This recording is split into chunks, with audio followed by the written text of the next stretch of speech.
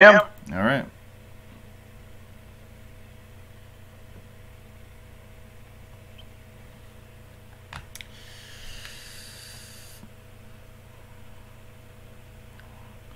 Well, we're live, and before I pull up the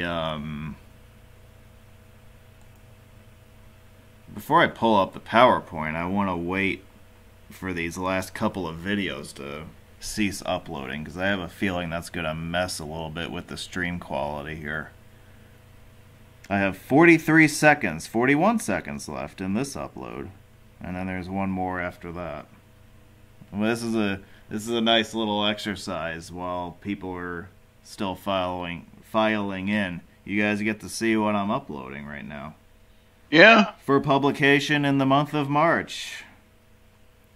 Let me show you. Let me scroll down here a little bit. Yeah, looks like Atlanta. It is Atlanta. A lot of toll express lane stuff. And as we go further down here, you can see a lot of Georgia 3DI stuff. So that's what's coming up. At least that's the first batch that's going to come out. There are over 400 videos now in the Georgia folder in my catalog. Yeah. I recorded about 700 new episodes on the Georgia trip. About half of them, over 350 of them, were from Georgia.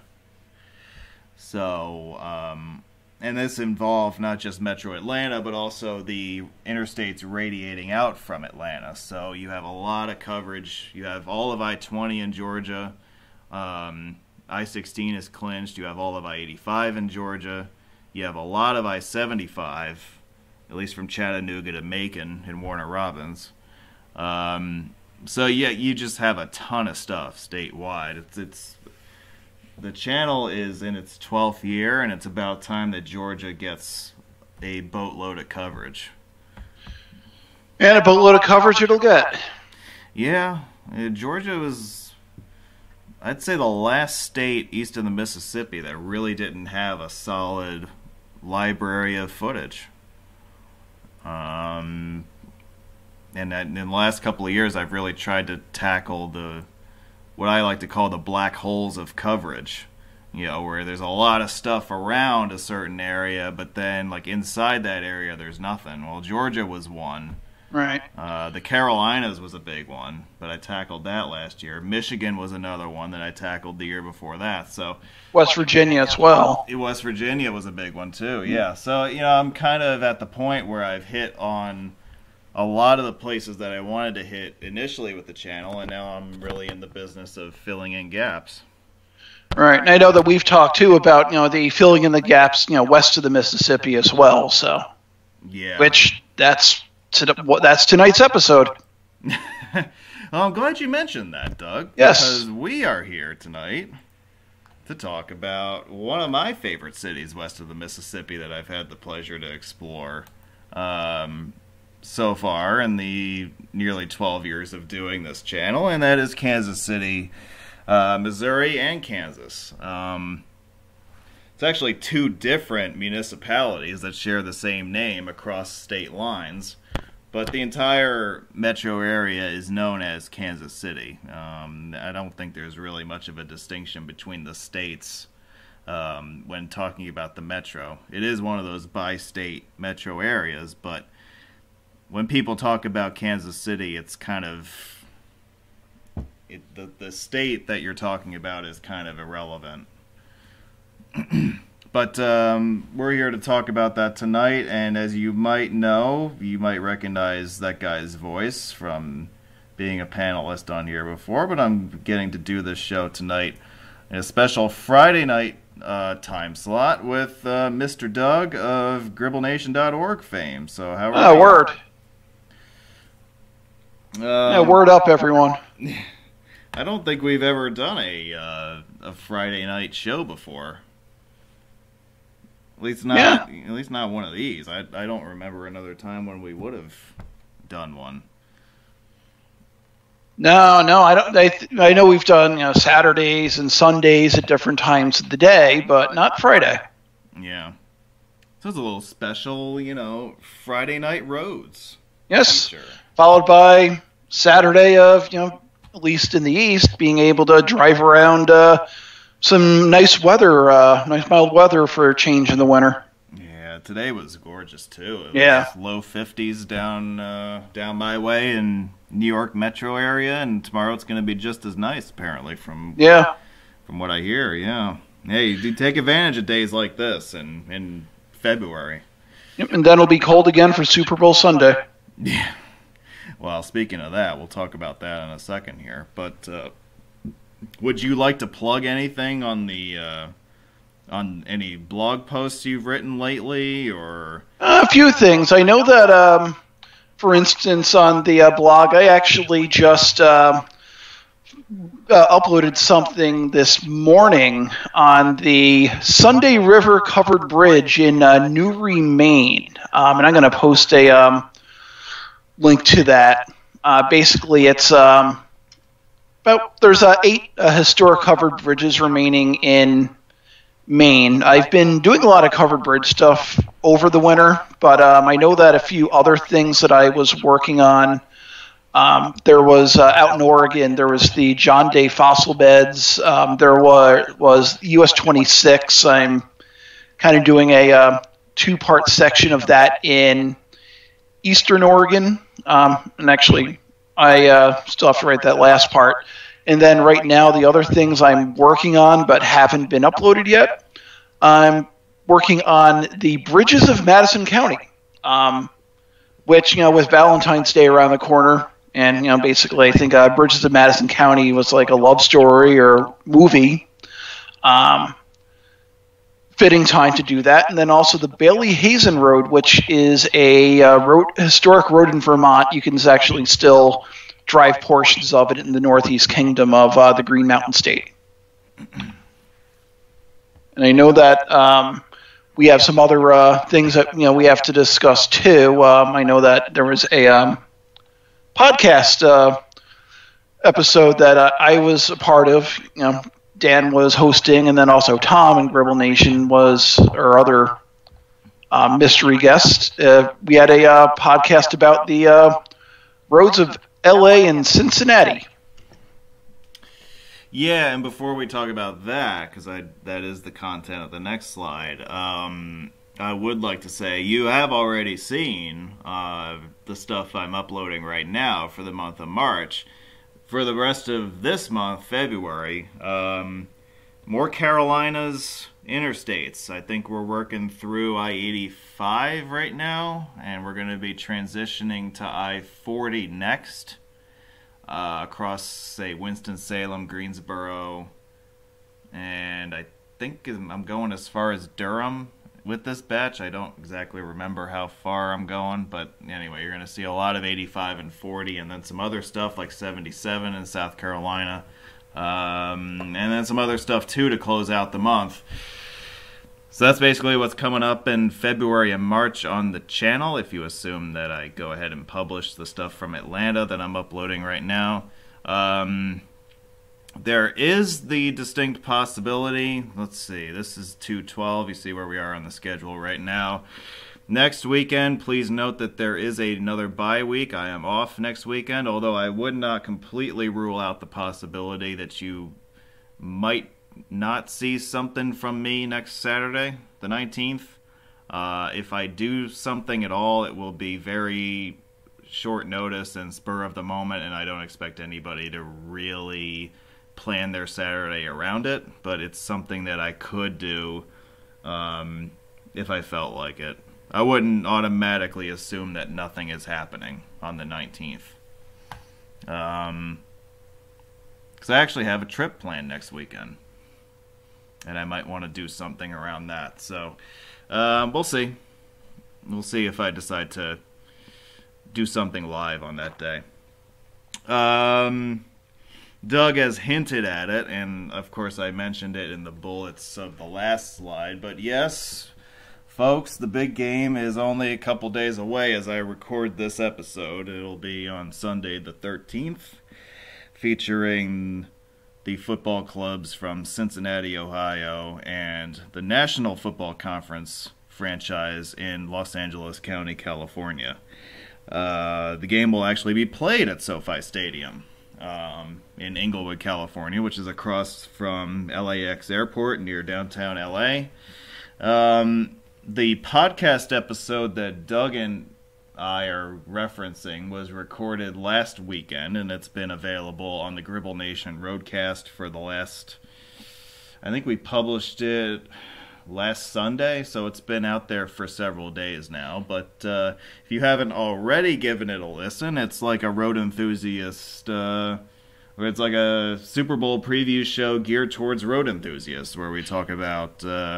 not necessarily the stuff that's going to happen on the field, but we talk about the cities involved, and we talk about the history of their road systems, some of our favorite roads in those cities, some of our favorite landmarks, bridges, and other things that come to mind related to both Cincinnati and Los Angeles. So Doug and Tom were great mystery guests for that episode, and Doug, I think that's one of only 2 episodes we've done of the podcast so far where all 4 of the main contributors to GribbleNation.org have been audible in the episode.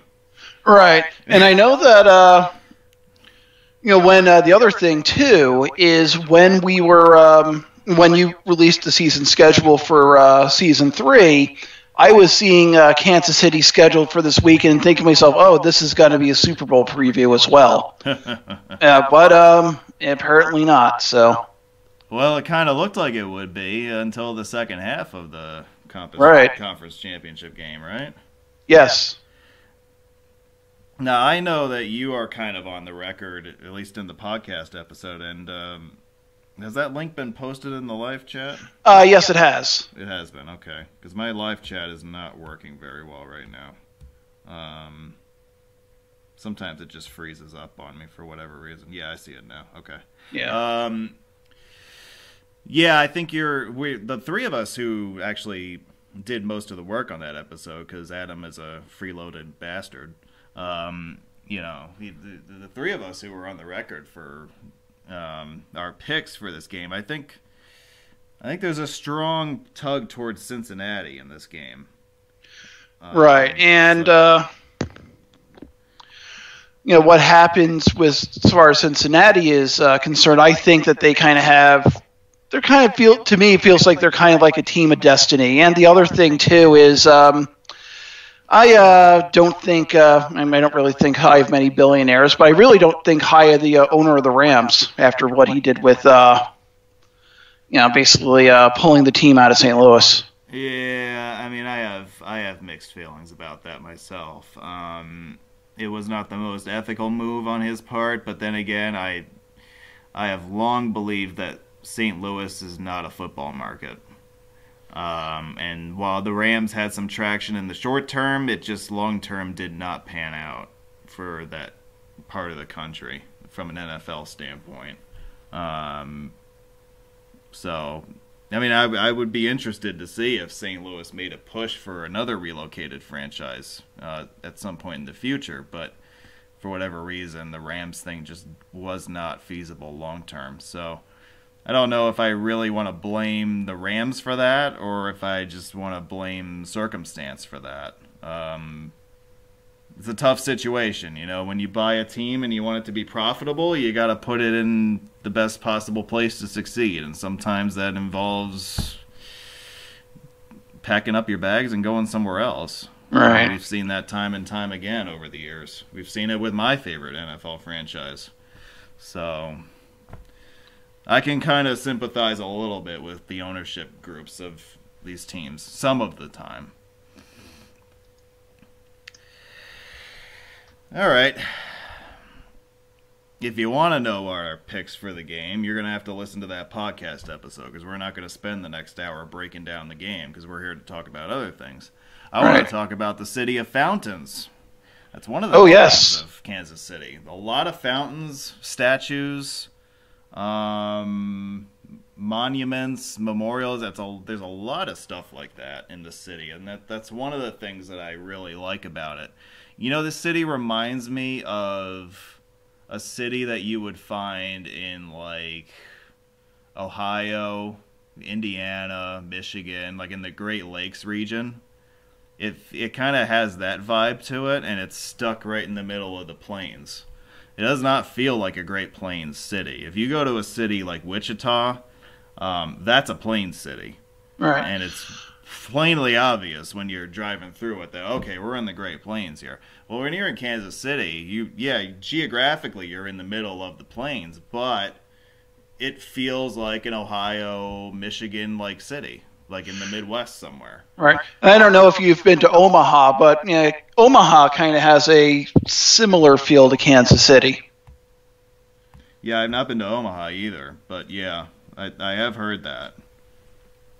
So yeah, that is one thing that I was pleasantly surprised about when I was exploring KC last year, was how much it felt like the Midwest and not like the Great Plains or the West.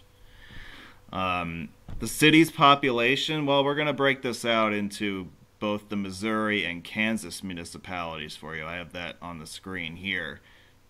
Kansas City, Missouri is the largest municipality in Missouri. City population is just over 500,000. The entire bi-state metro area is a little over 2 million. Of course, this metro area is situated at the Kansas-Missouri border.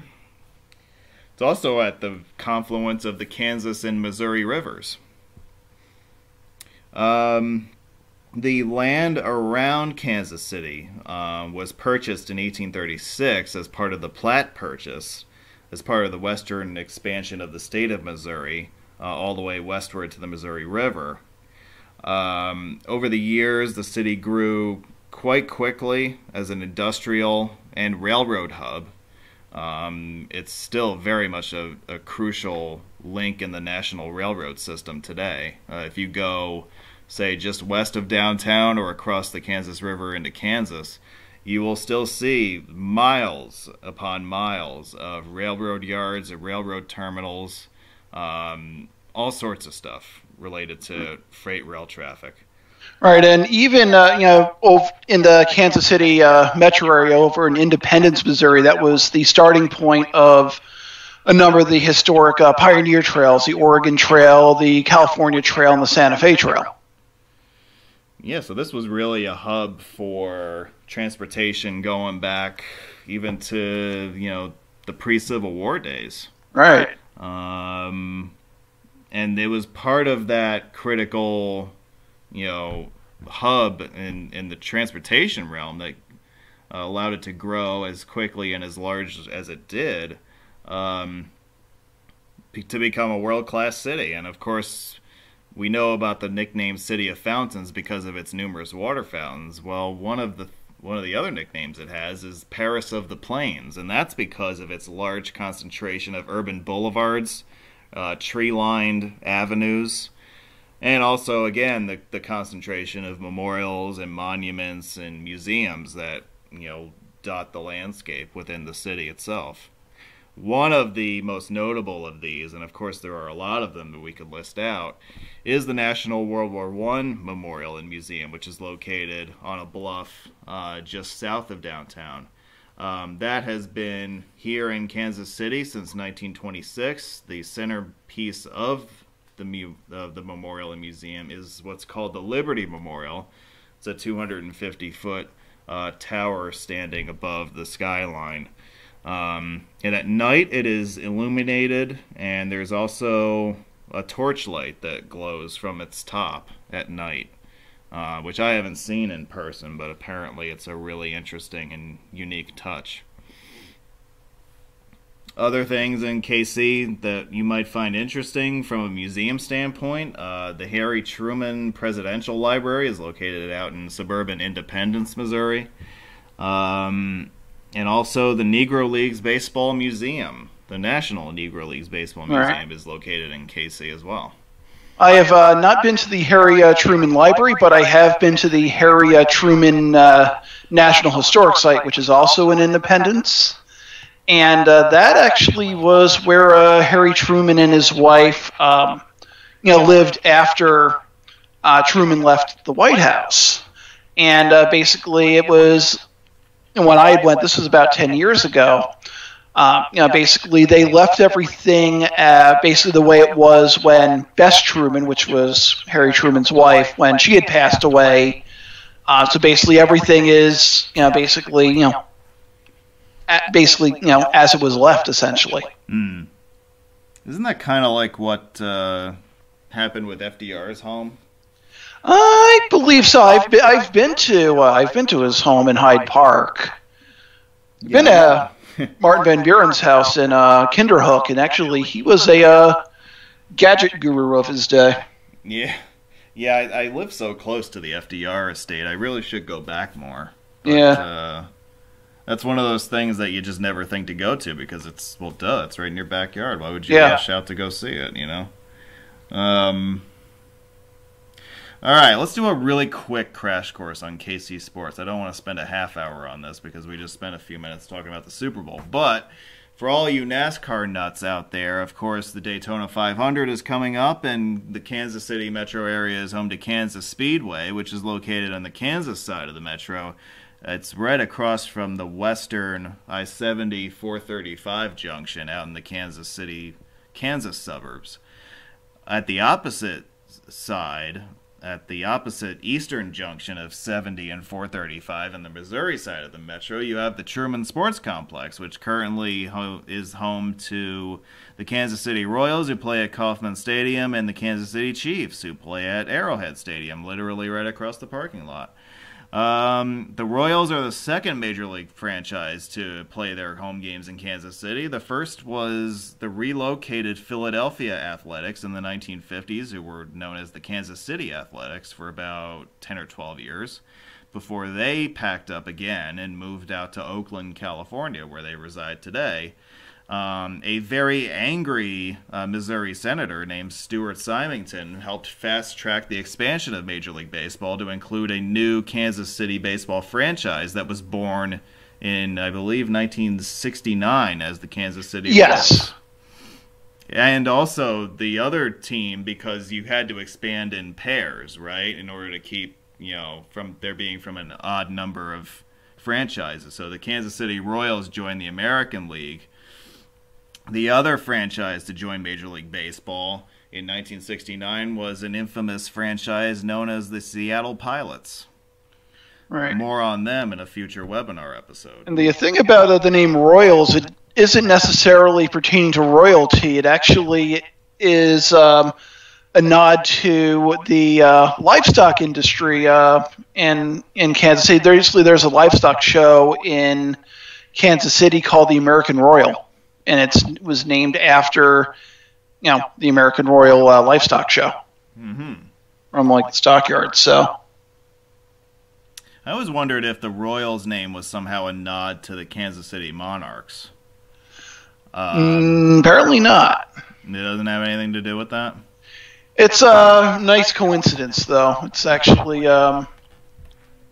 some people say it was in regard, some sources say it was honor the Kansas City Monarchs, but the person who submitted it basically submitted in recognition of the American Royal Livestock Show. Mm. Well, on the subject of the Kansas City Monarchs, their logo is here in the lower left. They were the longest lasting, they were the most successful of the Negro League baseball franchises. I believe they were among the first to be founded in about 1920, and they were among the last to fold in the mid-1960s. Many of the first generation of African-American baseball players who helped integrate Major League Baseball in the 40s and 50s at some time or other passed through Kansas City and played for the Monarchs.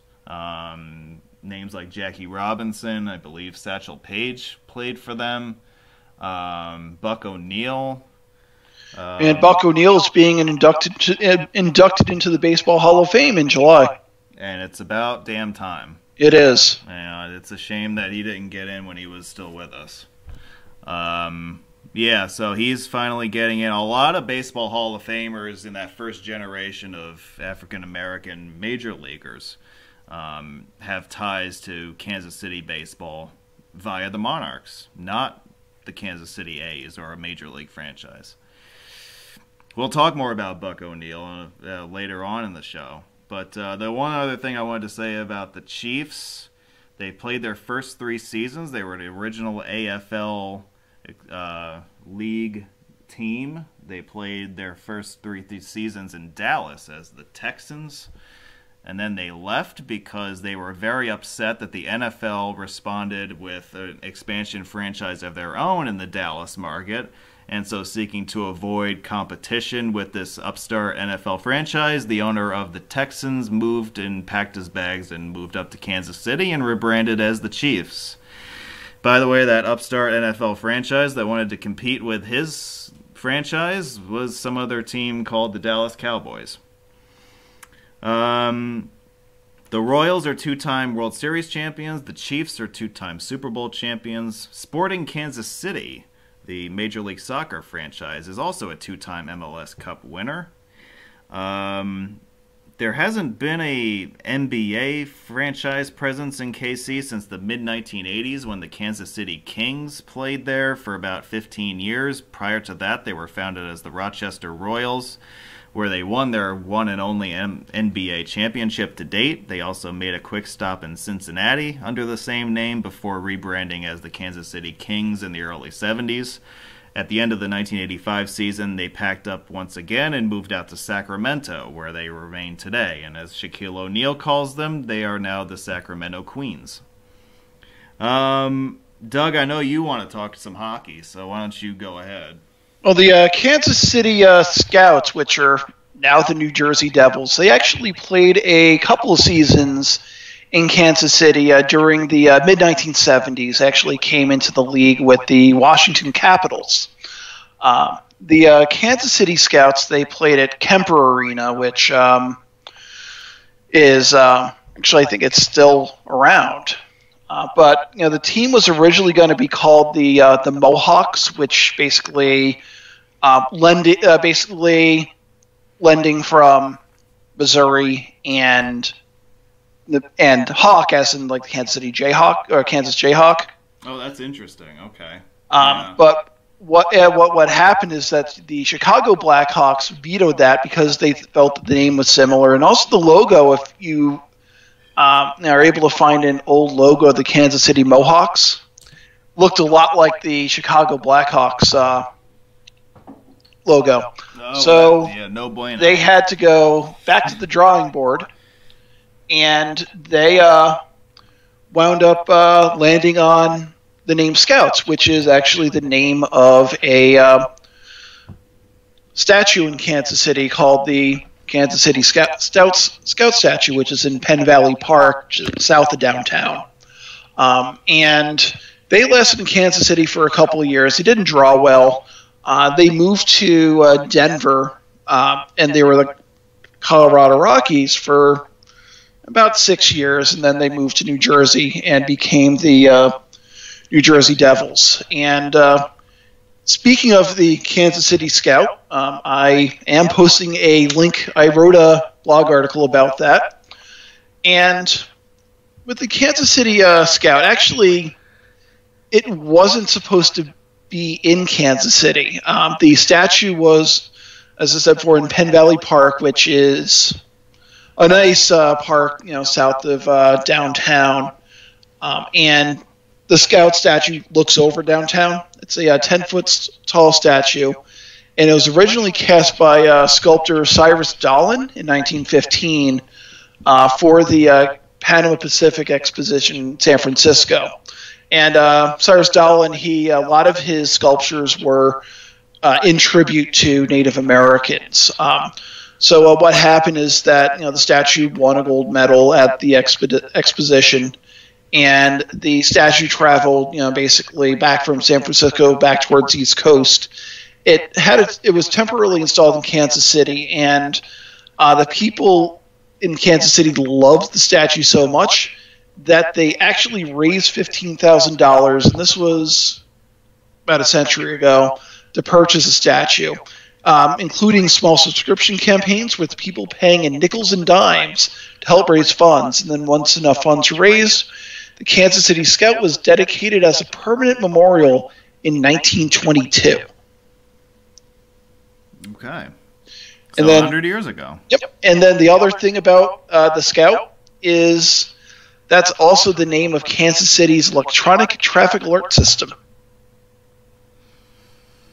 They call their traffic system the Kansas City Scout. Mm-hmm. Coincidence, no doubt. Yes. The pictures that you've been looking at of the Scout statue were taken by Doug this past October. Yeah. Yep. 'Cause silly me, I actually forgot to visit it. But Tisk. I'm glad. Yeah. Well, I'm glad you were there to follow up. Yeah. I suspect I'll be back in Kansas City at some point in the not too distant future. So that's something that I'll have to do the next time I'm in town. Yeah. So you've been looking at pictures of stadiums, the Scout statue, some views of the downtown area. They're really pleasant downtown, if I may say so myself.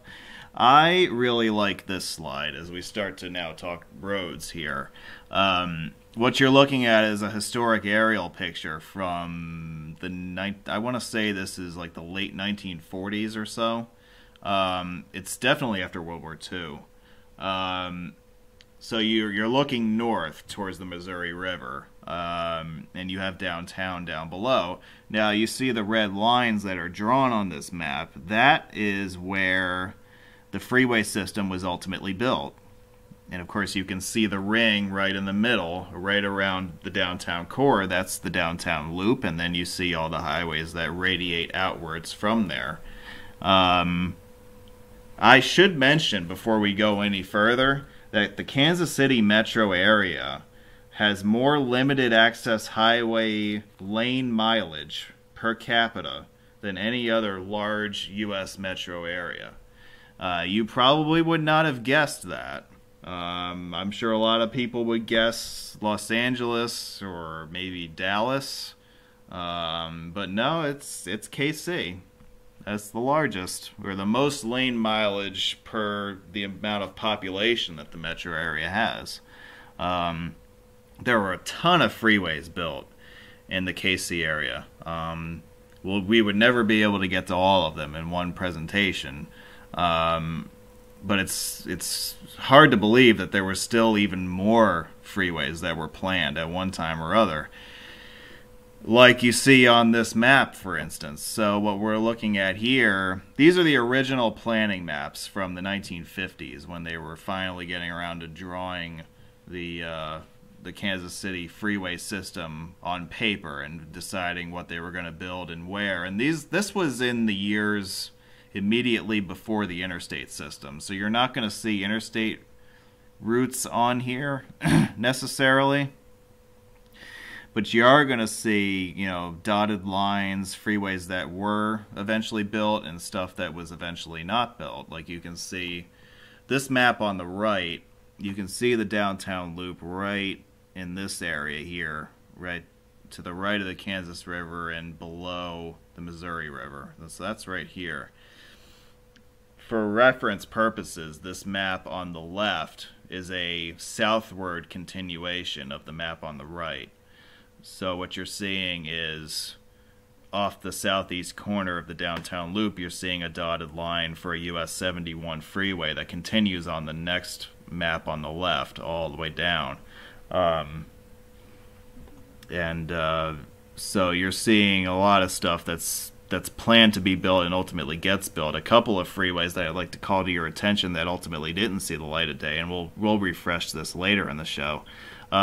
Missouri Route 735, which was ultimately branded as Interstate 735 in later years, was intended to branch off of the Southeast Freeway, which is nowadays I-70, and form sort of another southerly inner loop bypass of the downtown core to tie in with I-35 at the Kansas-Missouri state line near Penn Valley Park.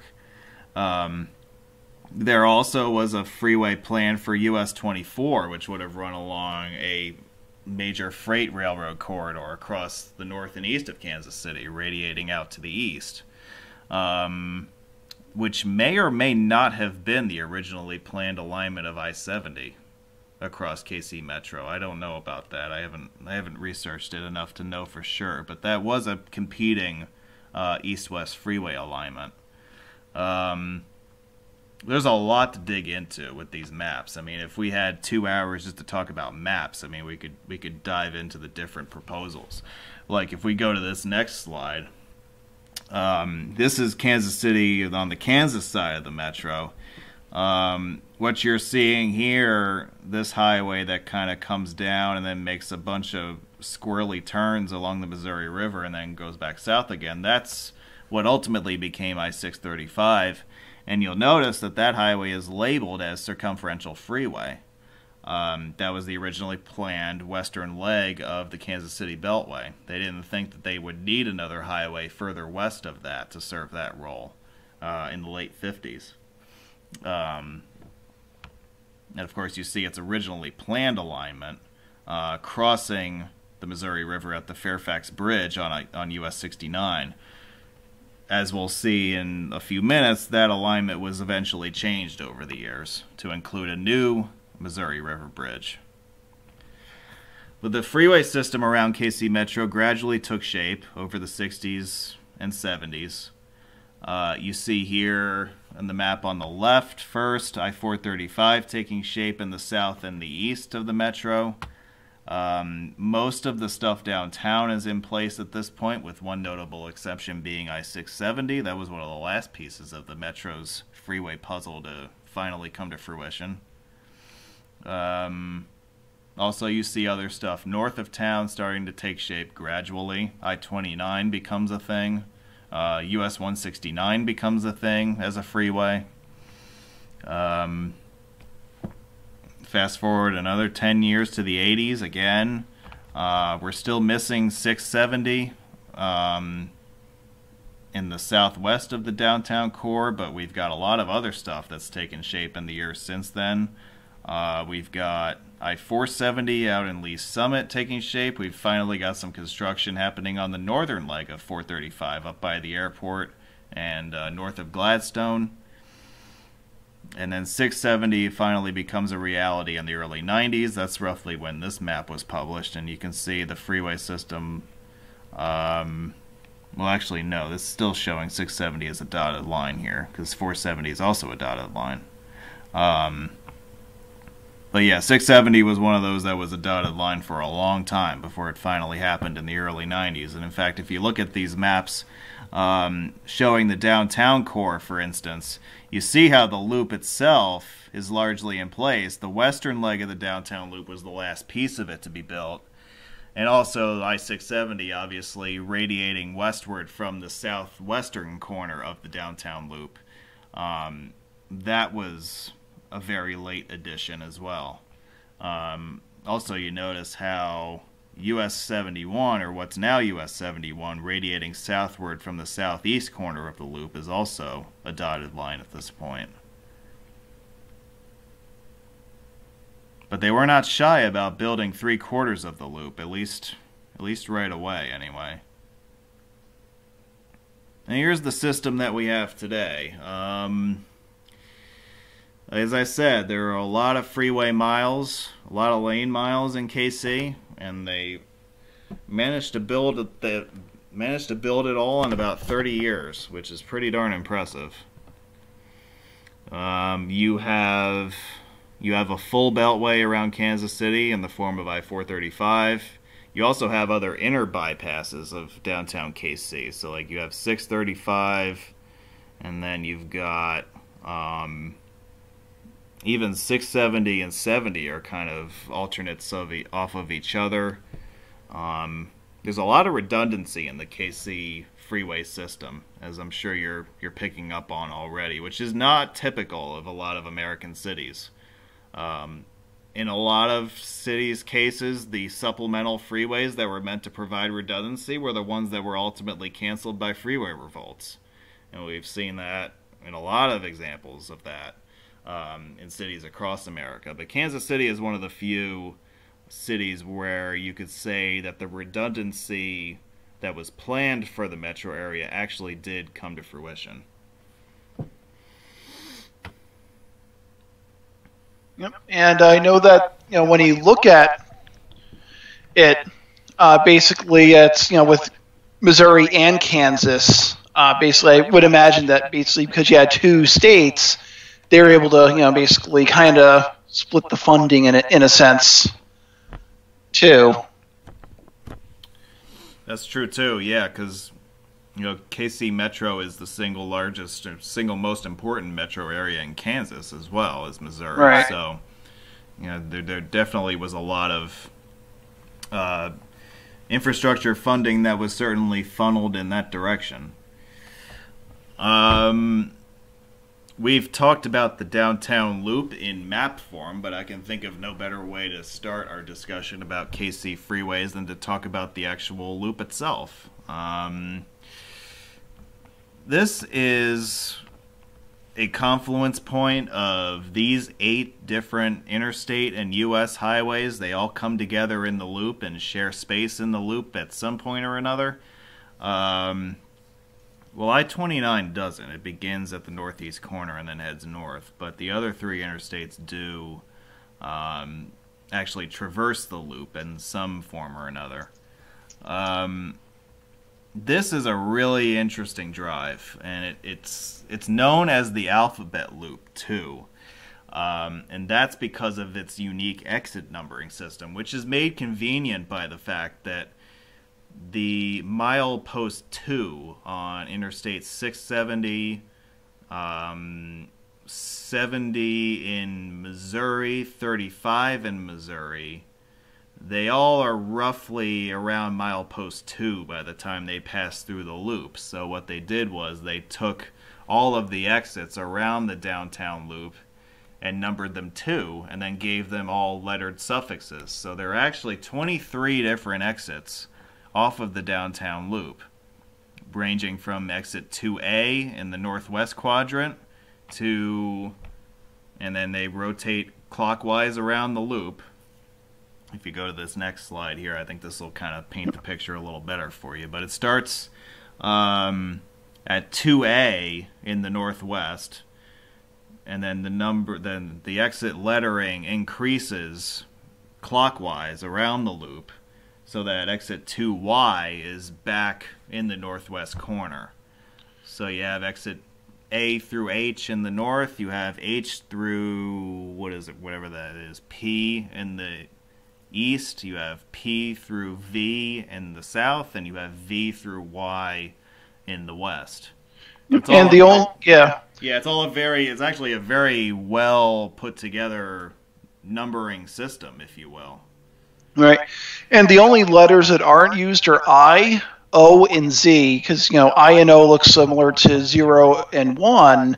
And then, since there's 23 exits, they actually didn't need Z. That is true. Although I wonder if Z might be used at some point, and I'll explain why that could be in a little later in the presentation. There might need to be another exit ramp somewhere. We shall see. Plot twist. We'll see. So yeah, this is the best way that I can think of to kind of summarize the route designations and the exit numbering / lettering of the loop. The loop itself isn't all that long. Like, I think it takes, I wasn't driving like a Formula 1 driver when I did it, but I think it took me about 5 minutes to do a lap around. It's not very long.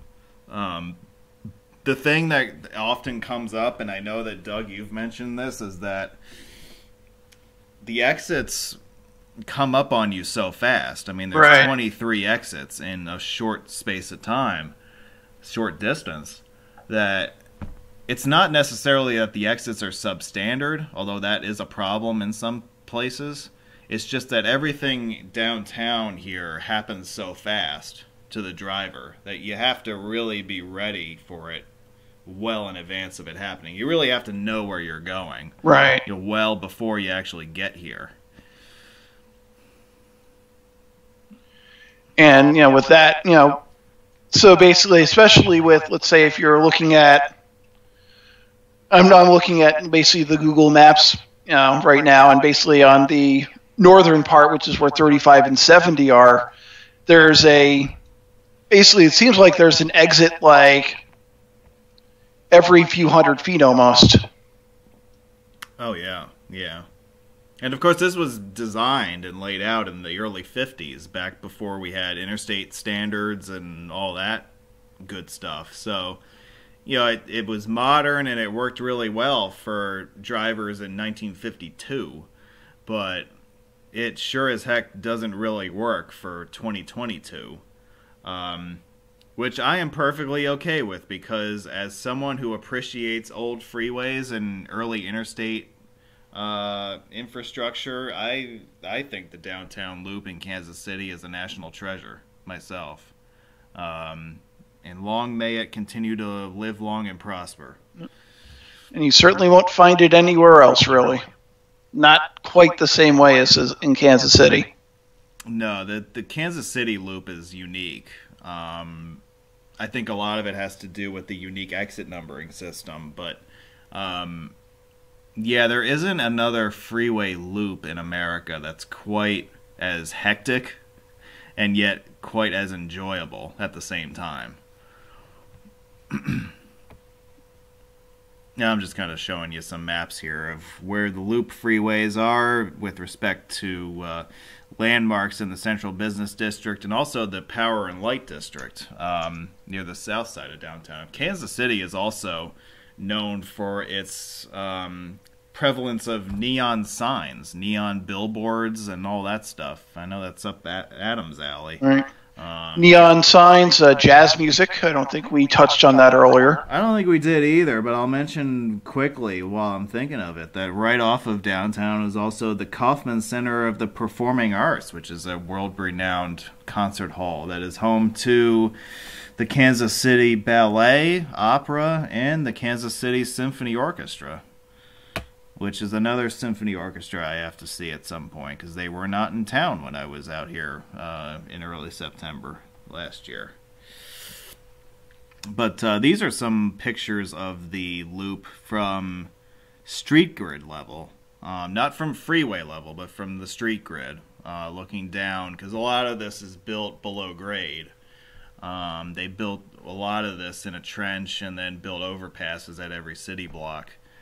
So what you're looking at here, if I can quickly narrate this for you, this is the south loop looking east in the lower left. In the upper right, you have the west loop looking south. On the next slide, you have the north loop looking east. You have the east loop looking south. That's what this is. And then you have, on the next slide, you have I-670 East approaching the southwest corner of the loop there. And then you have, further down the line, you've got the eastern terminus of I-670 at the southeast corner of the loop, where I-70, 35... 29 and US 71 all converge.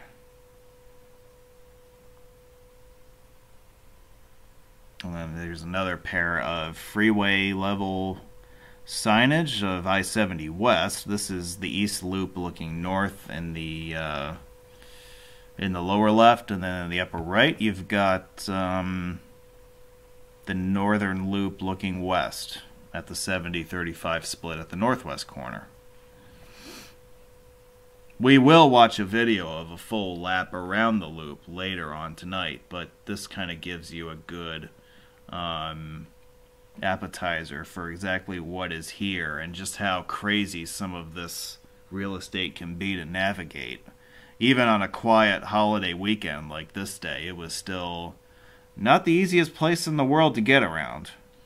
Yeah, and I know that the last time I went through Kansas City was on a Monday afternoon, right after lunch hour, and it was easy enough to get through like I went across 670 the last time, so that part of the alphabet loop. But basically, since the ramps are come right at you, and the other thing too is there's not a lot of real estate either with some of these ramps. I wound up missing my exit.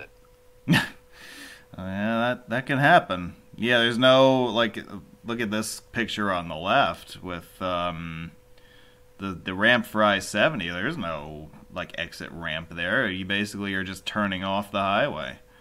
And you see that a lot downtown here. Every once in a while, you'll get a generous exit-only lane, like the picture on the right. These are two pictures of the West Loop. But, yeah, by and large, it's just it's a complete free-for-all downtown, which is part of why I enjoy it so much, I think. All right. So that's your little primer into the downtown loop. Let's see how many of these freeways we can quickly run through here. Now, a lot of these freeways on these slides you're going to see mentions of freeway names. You will not see these highways referred to in KC by their names. Like, there's nobody in suburban Missouri who's going to know what the hell you're talking about when you talk about the North Midtown Freeway.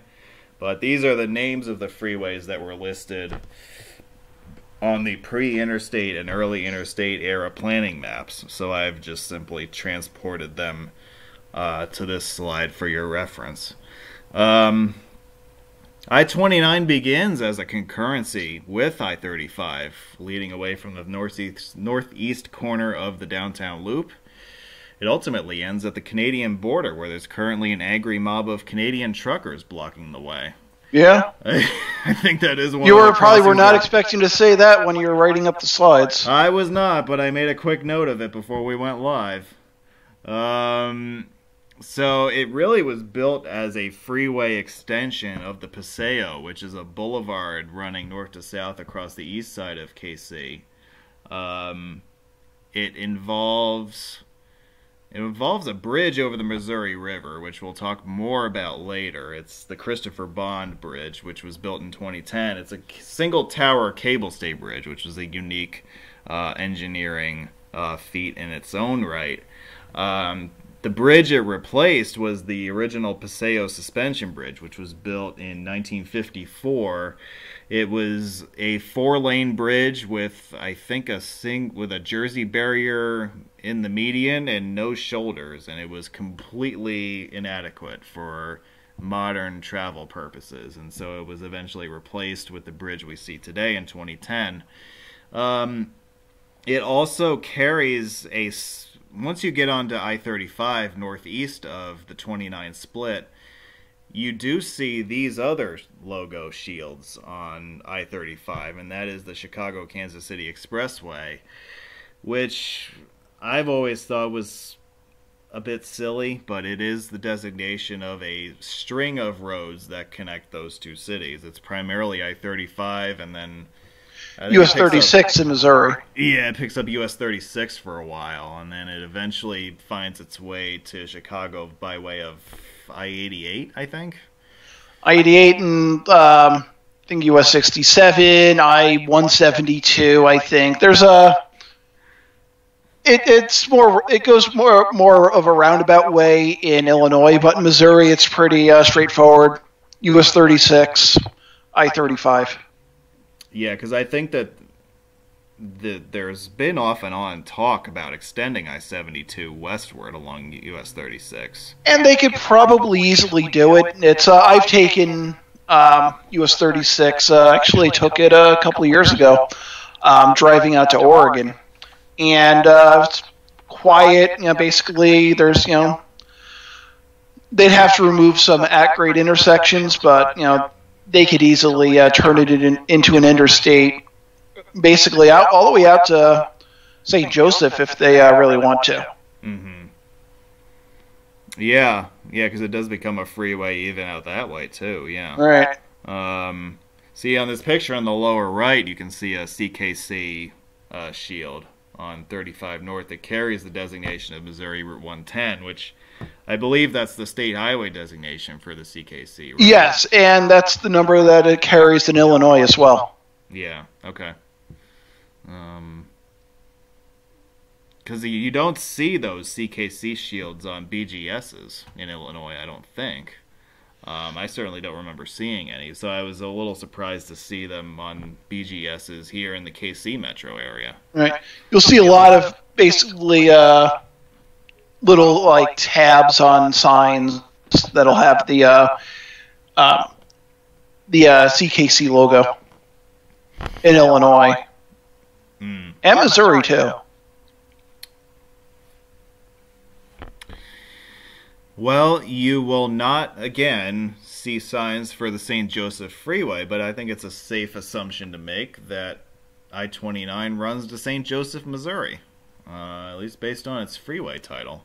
It runs generally northwesterly out of KC, roughly along the path of the Missouri River as it heads its way towards Nebraska and Iowa. It's also the main way to get you from the downtown loop to Kansas City Airport, so it's pretty significant for that purpose as well. On the subject of Kansas City Airport, one of the things that drove me completely mad when I was out there was that people would refer to the airport as KCI and MCI almost interchangeably, and that is not correct.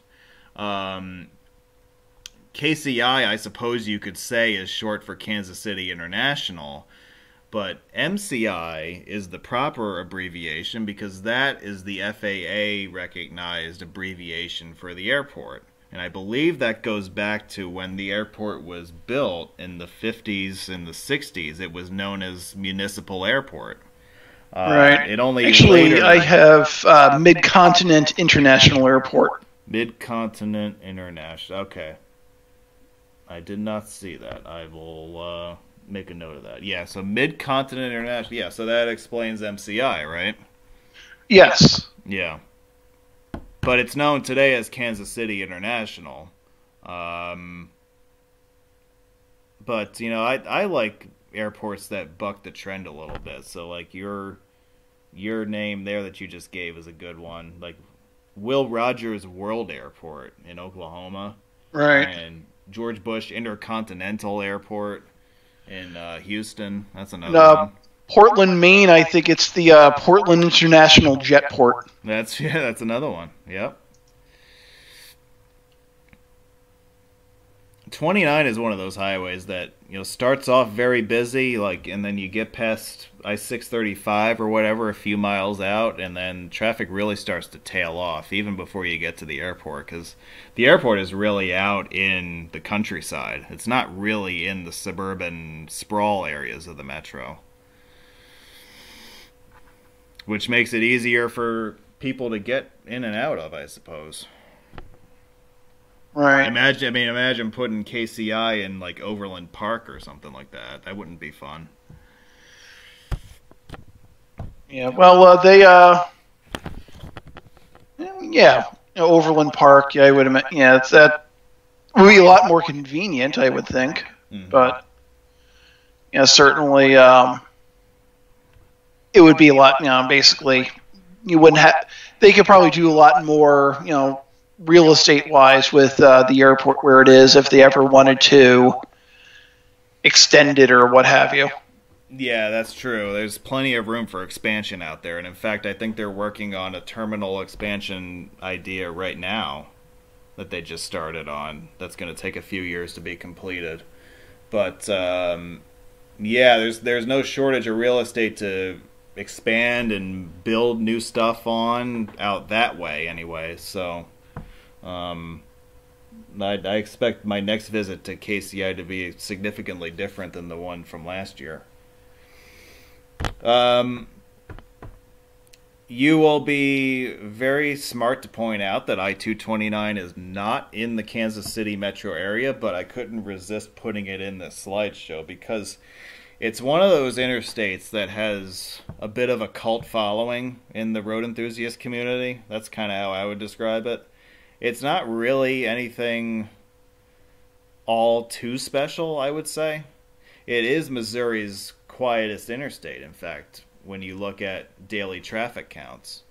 But it has a really special segment through downtown St. Joseph along the Missouri riverfront that has a double-decker viaduct, which is not very common on the interstate system, and it's kind of randomly placed in a city that you would least expect to find something like this.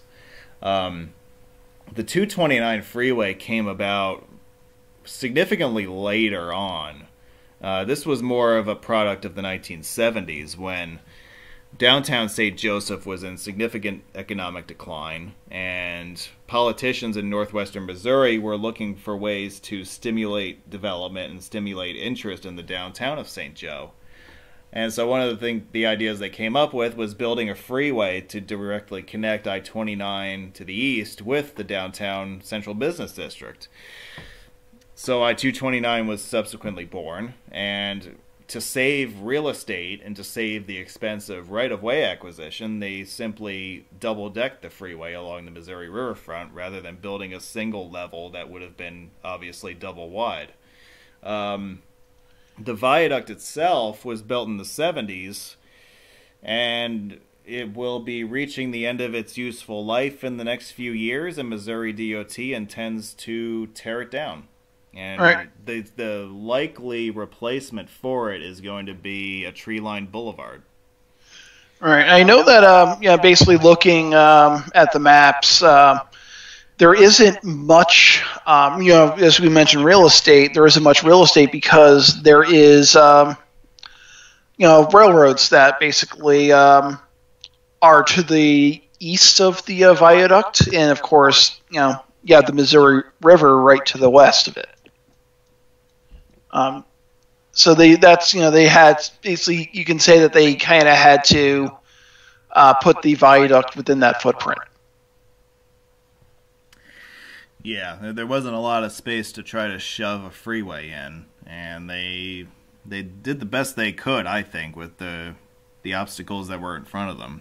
Right. A lot of people in the community will point to projects like this of urban freeway renewal and say that planners have gone mad and that there's no reason why this freeway should go away.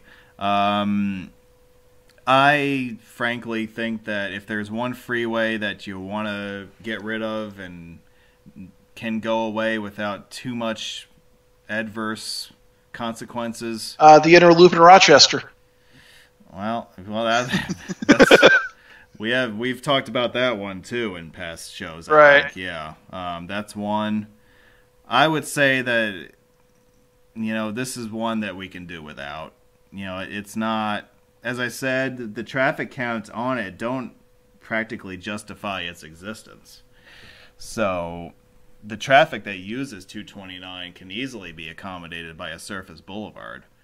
And if it means that redevelopment of the former industrial areas along the riverfront and the riverfront itself can be redeveloped, then that's a win-win for St. Joe, I think, in the future. Right. So that's kind of my take on it. Obviously, every urban freeway has to be treated on a case-by-case basis. So you're never going to have a solution that fits every single city and every single city's interests. Every freeway is built in a unique setting. It carries a unique traffic load, and it serves a unique population.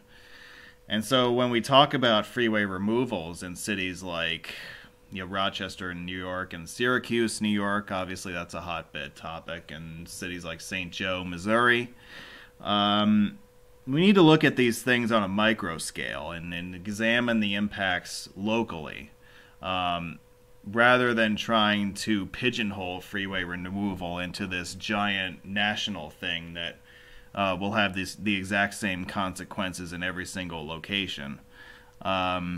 I personally think that 229 is expendable. I like the double-deck viaduct, don't get me wrong, but at the same time, I also will stand up gladly and say, why do we need this? Can we do better with the right-of-way that we have, and can we recycle the land better to better suit long-term growth and prosperity for a city like St. Joe that, by the way, is sitting on really good real estate right on the Missouri riverfront there. Right. That's something that a municipality the size of St. Joe, with a population as large as it has, should be able to take advantage of. So I am not going to complain one bit if they get rid of the freeway viaduct. I will miss it, but I understand that some things are easier when they are gotten rid of. And also, too, basically, the finances, it takes money to maintain these things. So, I mean, Missouri is probably looking at that too. Yeah, it's a major expense for Missouri DOT. I know that they looked into the cost of replacing the viaduct, and they very quickly determined that that was a non-starter, which led them down the path of the boulevard option, which is, I think, where we're ultimately headed. So if you like double-decker freeways, get your pictures of this one in the next 3 to 4 years or so before construction starts, before it's shut down. Doug, I know you've got your pictures of this one already, don't you? Oh, the Southeast Freeway? I do, yes. Well, I was talking more about 229 still. I did not. I was in St. Joseph, so I took 36 out, but then I took 29 north from there, so I actually did not go downtown. Well, I'm sure you'll be out that way again. Maybe on your next Oregon trip you'll swing by. Possibly. But I digress. We're now on to KC Metro and I-70 east of the downtown loop, which was also referred to as the Southeast Freeway on plans. Linking the southeast corner of the downtown loop with the eastern suburbs, Independence, and then ultimately out towards the state capital of Jefferson City and St. Louis at the opposite corner of the state. We mentioned this a little while ago, but it's also the primary way to get from downtown to the sports complex, which is where the Royals and the Chiefs have their stadiums, right outside the 435 loop there. Watch your speed. Yes, that is very good advice on this road, because as you'll see, there are multiple sharp 90-degree turns with speed restrictions or speed advisories on them.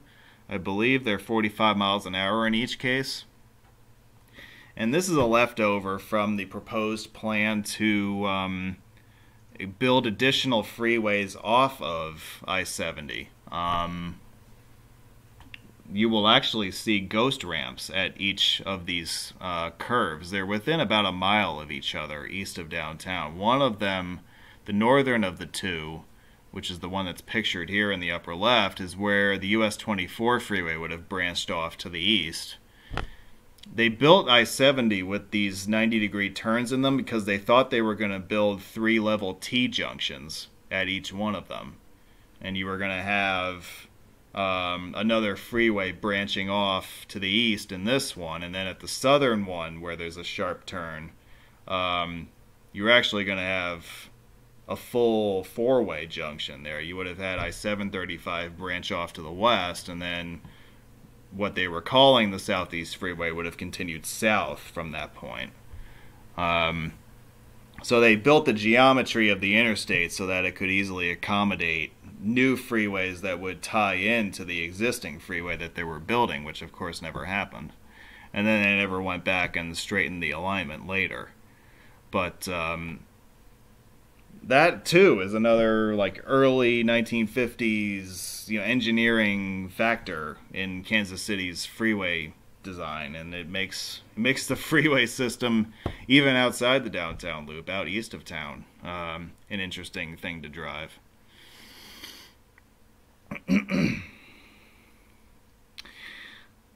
35, radiating from the southwest corner of the loop. See, everything is kind of, when you talk about Kansas City freeways, everything can kind of be talked about in context of the downtown loop and where it is in relation to the loop itself. So 35 here originates in the southwest corner and radiates to the southwest into Kansas, serving the main suburb of Overland Park at the southwest corner of the Kansas City Beltway.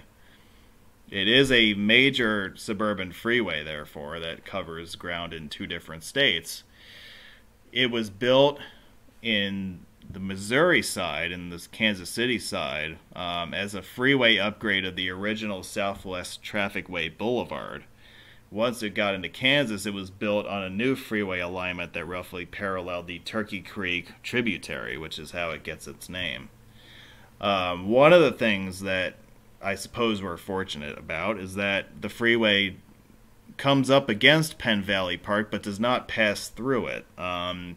The honor of obliterating Penn Valley Park was reserved for the I-735 bypass around the south side of downtown. But as we know, that freeway never lived to see the light of day. So the Kansas City Scout statue is still preserved for all of us to see. It probably would have been in the median of I-735 had it been built. Or would have probably passed right near one of the ramps, I think. Because the statue basically sits basically on the side of a hill. So you might have been able to see it if you're driving on to 735. What it may have done was, because I know right outside of Penn Valley Park, there's a museum called the Money Museum, where you can actually see money. It's where it's over where the Federal Reserve in Kansas City is. And it probably would have obliterated the Money Museum, I guess. Well, they would have used the money in the Money Museum to pay for I-735. Yep. And the other couple things I wanted to point out, because you mentioned Southwest Trafficway. Trafficway is a name of a road that you'll find often around Kansas City and like Topeka. You don't really find that much outside of that part of that neck of the woods. Yeah. Trafficway is a unique term in western Missouri and eastern Kansas. Yeah. Yep.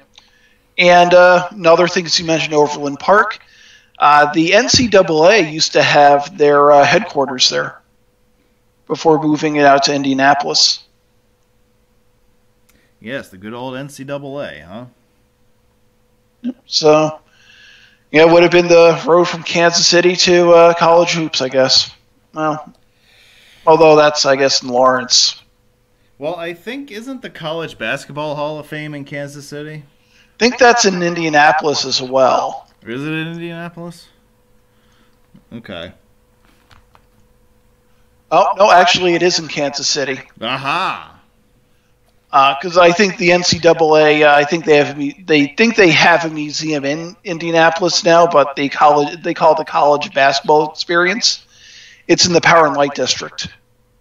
Okay. Yeah, I thought I remembered seeing something about that. But yeah. Okay. Which kind of makes sense because I know that University of Kansas isn't that far. Lawrence isn't that far away from Kansas City, probably 45 minutes or so. And of course, Kansas is one of the college basketball hotbeds. Yeah, that's true. Certainly with University of Kansas, and then in more recent years with Kansas State and Wichita State. Right. Been a lot of good teams that come out of Kansas over the last 20 years.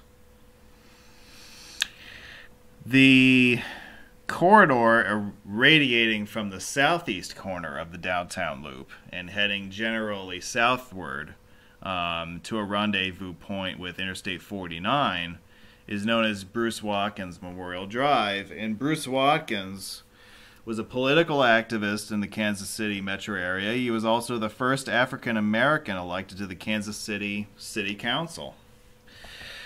This freeway is very noteworthy for 3 reasons, and they are each traffic lights.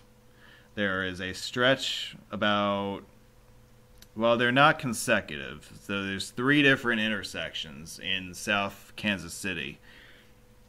that come to signalized intersections that interrupt the flow of the freeway. It was obviously intended that these traffic lights would be removed, and if we go to this next slide, you'll see one of these signalized intersections in the upper left. In fact, there's a wide median between the north and southbound roadways through where these signals are that preserves right-of-way to build a flyover or a bypass of the signals themselves. But that's not going to happen, though, because the neighborhoods around the planned expansion of the freeway system successfully sought an injunction against Missouri DOT's plan to eliminate the traffic signals.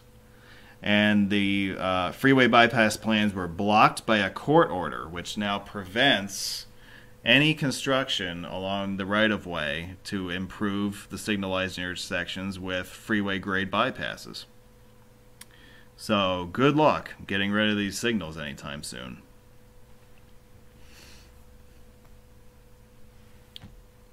And that probably basically is the reason why I-49 ends at I-435 instead of downtown Kansas City. Yeah, I would say that because of this, there's approximately negative 70% chance that I-49 will ever reach downtown KC. Right. Hey, speaking of I-49, so I-49 is actually a relatively new interstate in Missouri. You may have known it historically as belonging solely to Louisiana between Lafayette and Shreveport. However, in recent years, there was a big move and a big petition to have a northern Louisiana to Missouri interstate be basically an extension of I-49 northward. We'll talk about the Missouri section of this for now. It connects the KC Metro with the city of Joplin in the far southwest of the state and northwestern Arkansas. In October 2021, the last section of I-49 in Missouri was completed, right around the Arkansas state line at, what the hell's the name of that town? Bella Vista? Yes, Bella Vista. Yeah. And I think they just opened that too. Yeah, it was just opened a couple months ago, I think. So that bypass is now open. So the remaining pieces of I-49 to be built between Kansas City and Lafayette, Louisiana are all, with the exception of a few miles in Texas, it's all within Arkansas. So now it's Arkansas's problem. Yep. I know that I-49 basically they have it built down to Fort Smith, Arkansas and I-40, so they have a good chunk of it. So basically, but the part that they need to build in Arkansas basically goes basically through the mountains. So that's going to be a bit of a challenge. Yeah, I think there's a pretty good reason why that 150-mile gap exists. I think it's about that. Something like that, basically between Fort Smith and Texarkana. Yep. So, but it's very impressive that Missouri got their act together and upgraded US 71 to interstate standard and the amount of speed that they did. There's not much they can do about the section of Bruce Watkins Drive that's got traffic lights on it, but right. at least they've got it terminating at another interstate at this point in the metro. Right, then you can figure it out. Basically, if you're taking 49, you can figure out where you need to go from there. So. Yep, that's right. Kind of like I-22, how that ends out in Memphis. Right. Like it ends at another interstate, right? It ends at 269, but from there you can kind of get to Memphis pretty easily. So that's another example of a 2DI that ends at a 3DI within reasonable distance of a city center. Right. We're spending some time now in the southeast of Kansas City Metro. So we talked about I-49, we talked about US 71. We're going to talk about 435 in a little bit, but let's talk about 470 really quick. This is another freeway in the southeast of the Metro. All of these roads come together at an interchange known as the Grandview Triangle. And I'm going to skip ahead a couple of slides so I can show you the visual on this. The Grandview Triangle, when you look at it from an aerial map like this, it basically looks like a double triangle that's attached at its center. It actually used to be a lot more hectic than this. It was recently rebuilt in the last 10 years or 15 years, something like that. The original layout here did not allow for separate roadways between the different roads. So all of these lanes at each end of the triangle converged into one, and you had to weave across all the different lanes to try to get to the different highways that you were trying to get to. With the reconstructed configuration, now there are dedicated roadways for each different ramp movement.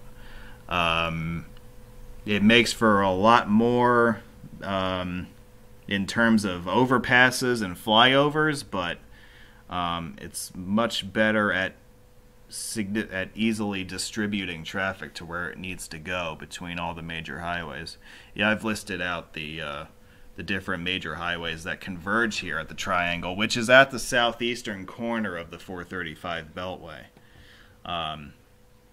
470 itself is kind of like an extension of the Beltway in some respects. It's one of those highways that when they were planning the Beltway, it was thought that that 435 was actually going to go out all the way to Lee's Summit before turning north. And then they made the decision to have it turn north much closer to downtown. So the people out in Lee's Summit and Independence got very upset, so they wanted a connection to the interstate system, and that's kind of how the idea for 470 got started. And I'll have a word on that also in a second, but I want to talk about Lee's Summit here really quick. So Lee's Summit is one of the larger suburbs in the southeast of the KC Metro. It was officially named in 1868. Now, it's never been officially established who Lee is. Like, what is Lee's Summit named for? Most people tend to think that it's named for a gentleman named Dr. Pleasant John Graves Lee, whose last name is spelled L-E-A. It's believed that the town's name was misspelled on a train timetable in the late 1860s in the form you see it right now, and it just stuck. And so it's been misspelled for 150-something years or whatever, and that's just kind of how it ended up being. There's also a contingent of people who believe that the Lee in Lee's Summit is actually Robert E. Lee of Civil War fame and infamy.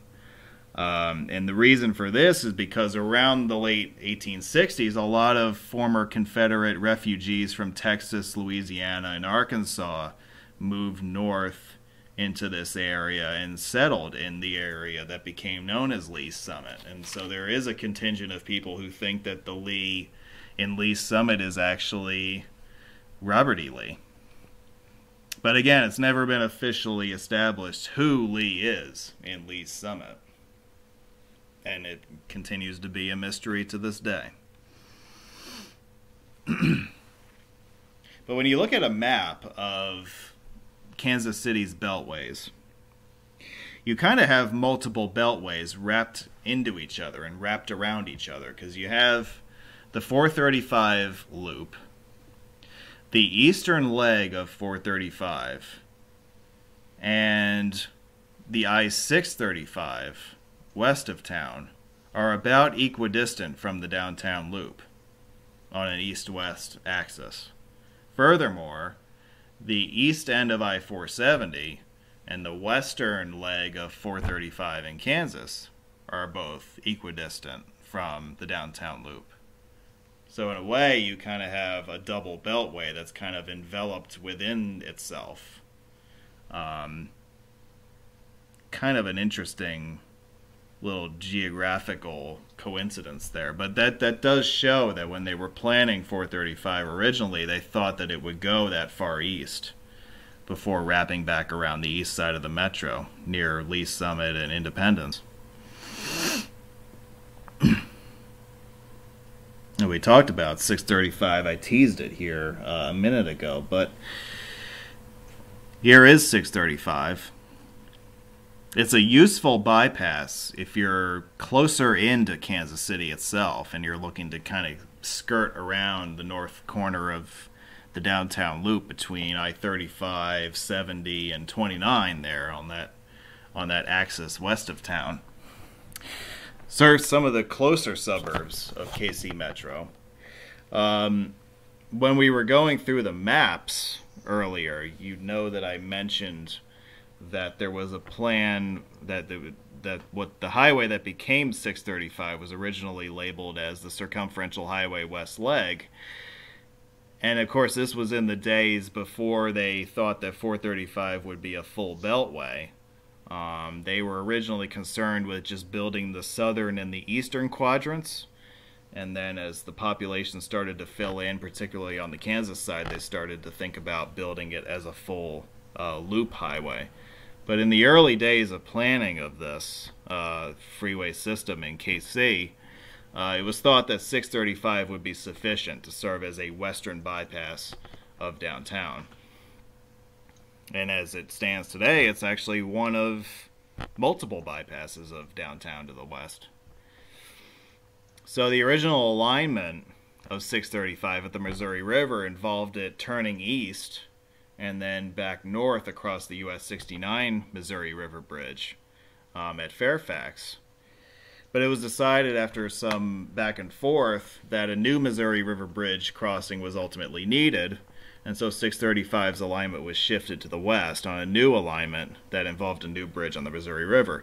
In fact, there is a short segment of freeway that runs east to west in the north of Kansas City, Kansas, that is signed as Route K5.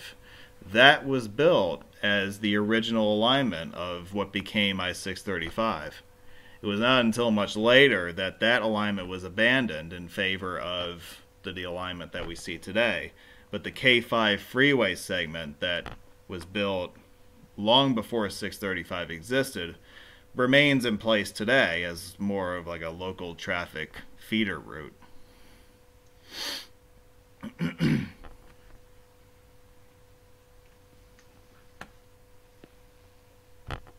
Doug, are you still with us? I am. Well, why don't you talk about 435 for a minute while I take a quick voice break? Okay, so for I-435, it's the Kansas City Beltway, which I believe is one of the longest beltways in the... I think it's one of the longest beltways in the country, actually. I'm just going to double-check that for sure.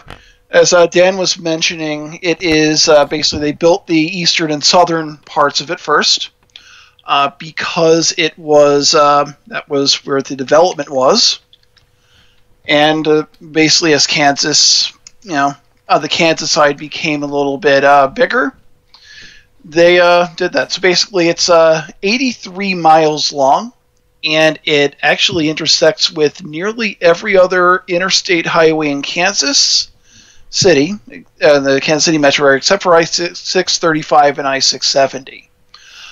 It was built piece by piece. They started building it in the 1960s, and then they finally finished it in 1987. So the first part that they built was actually on the Kansas side.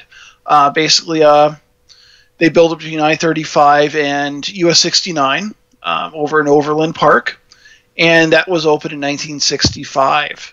And then a second segment was opened the same year between I-70 and US 50 in Kansas City, but the two segments were not connected. And little by little, as I was mentioning, they had started to build the I-435. By 1965, by 1969 rather, I-435 was actually built between the two segments. It actually did connect it by that point, basically through the southern and eastern parts of the Kansas City Metro. And then it was extended, on the east side north, later, basically up to US 24, and then they extended up to I-35 in Clacamo, which is it's in the northeast suburbs or northern suburbs. It's over near the Worlds of Fun and Oceans of Fun. I guess they are, theme parks. And then after that, basically, by that point, it was built about halfway around the city. And then they started building the rest of the 1980s, basically near the KCI airport. And then they started building the western part of the city, and then or west metro area rather. And then finally, in 1987, that's when I-35 was opened all the way around. A couple of other things that you'll notice around I-435, the Kansas Speedway is on the basically where I-70 and I-435 meet in the Kansas City Kansas part of the metro area. So if you like NASCAR, that's where you can go find the speedway. Other than that, I-435 is for basically Overland Park, Lee Summit area. And not Lee Summit, but basically the southern part of Kansas City area, and then basically you can do a whole loop around. It is, I think it is one of the it is one of the largest. Right after the second it is the second longest beltway.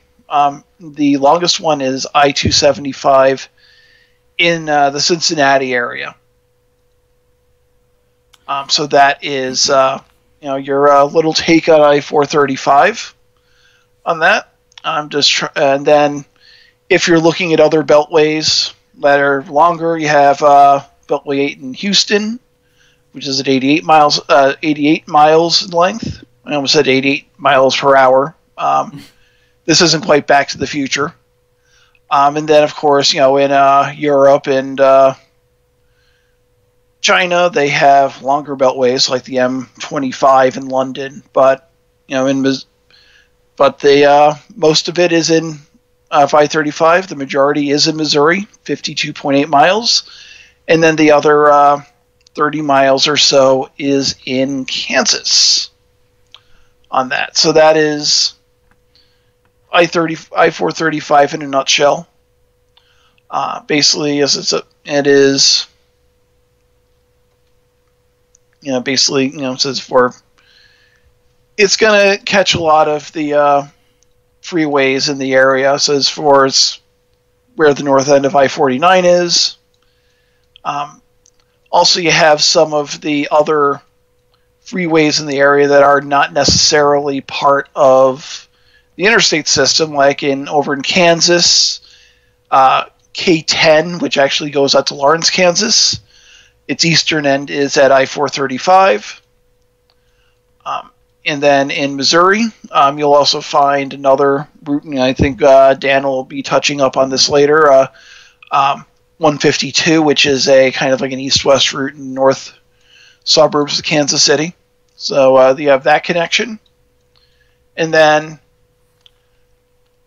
they have a road out towards Lee Summit, which is Missouri Route 350, which I don't believe is a freeway. It looks like it might be more of a boulevard/parkway. It looks like there's a number of things going on with that.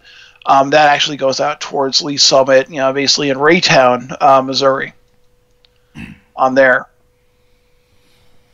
And the I was seeing the Sam Houston Tollway. That is, I believe, longer. But I-275, of course, I was mentioning, is the longest interstate beltway, and the Kansas City beltway for I-35 is just a hair under that. I think it's actually just under a mile shorter on that. So that is what I'm showing on that. And just see what else is there about I-435 that I am seeing. Oh, and now I'm looking at my notes, and now I'm realizing that Dan has a slide open for the Kansas Turnpike. And is Dan back? Yeah, I'm back. I've been enjoying a few sips of this Raging Bitch Belgian IPA while you've been talking. So, I didn't even know you were back. Then looking over at my TV, because I have two screens open, I'm like, there's another slide up. And and that was after I was running out of things to talk about I-435. I must have read your mind. Okay. Well, do you want to talk about the Kansas Turnpike? Because you're on a roll right now. I think I'll drink my water. Okay. Well, allow me. Known as the Main Street of Kansas, the Kansas Turnpike was conceived and built in the early to mid-50s, in the years prior to the interstate highway system. It is the main highway that gets you from Kansas City Metro to Topeka, where the Kansas state capital is, and then ultimately down to Wichita, which actually is the single largest municipality in the state of Kansas. And then the turnpike eventually then turns again to the south to link up with northern Oklahoma.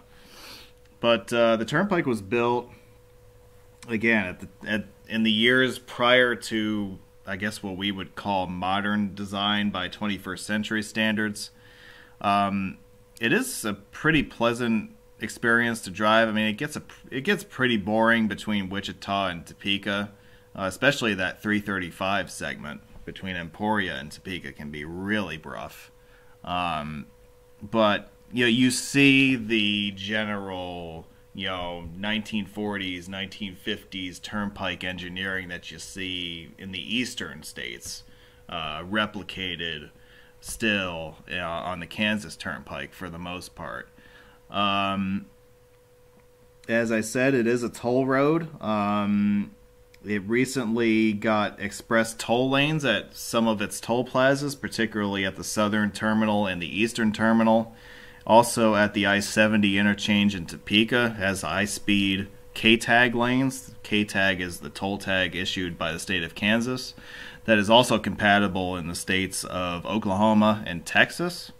Those three states have formed a unified front as far as toll tag acceptance is concerned.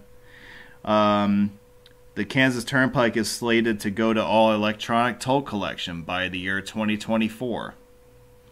So if you like collecting paper toll tickets, get them while you can. Yeah, I made sure to grab a couple, and then Steve Alps stole one of them from me. I have a picture of one from one of the times I've taken the Kansas Turnpike between Topeka and Kansas City. I have not been on it south of Topeka. Yeah, I mean, I guess if you want to clinch I-335, then it's worth doing it. But, I mean, the 335 section is really problematic because it's over 50 miles long and there's exactly one interchange between the two termini. So it is a rough drive. It's not a drive you want to go on if you're expecting to see a lot of stuff. That's interesting. So yeah, the electronic toll collection stuff, that's going to happen in the next couple of years. They've actually been opening K-tag only exit and entrance ramps down in Wichita the past year or two, I guess in anticipation of this. Kind of like what Pennsylvania Turnpike has done in a few places. Yeah, that's true too. So the turnpike system that exists today was not the only part of the system that was planned. There were other spur highways that were built, that were planned to be built off of the main line turnpike between Topeka and Kansas City.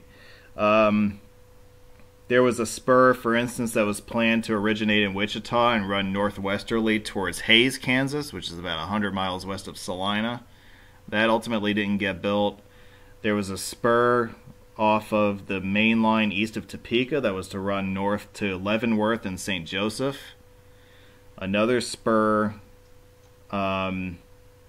the spur that ultimately got built was what's now called the 18th Street Expressway, which is U.S. Route 69 leading south from I-70 towards I-35. That was built as a Kansas Turnpike Authority venture, and I believe it was a toll road for a short period of time before it was handed back to Kansas DOT. But that was built as a means of connecting the Turnpike main line with the suburbs of Kansas City in the state of Kansas. One other spur that was talked about that I find really interesting was the Kansas Turnpike wanted to directly connect their road with downtown Kansas City, Missouri. And in order to come up with this, they proposed building their own viaduct over the West Bottoms and Kansas City, Kansas, to connect with downtown. Sort of as a relief route or an alternate route to the Lewis and Clark Viaduct, or the Intercity Viaduct as it was known back then. This plan was easily the most ambitious of all of the KTA's expansion plans, and it never saw the light of day either. However, ultimately, we did get our Lewis and Clark Viaduct relief route built eventually in the form of what's now I-670. Yes, the U2 highway.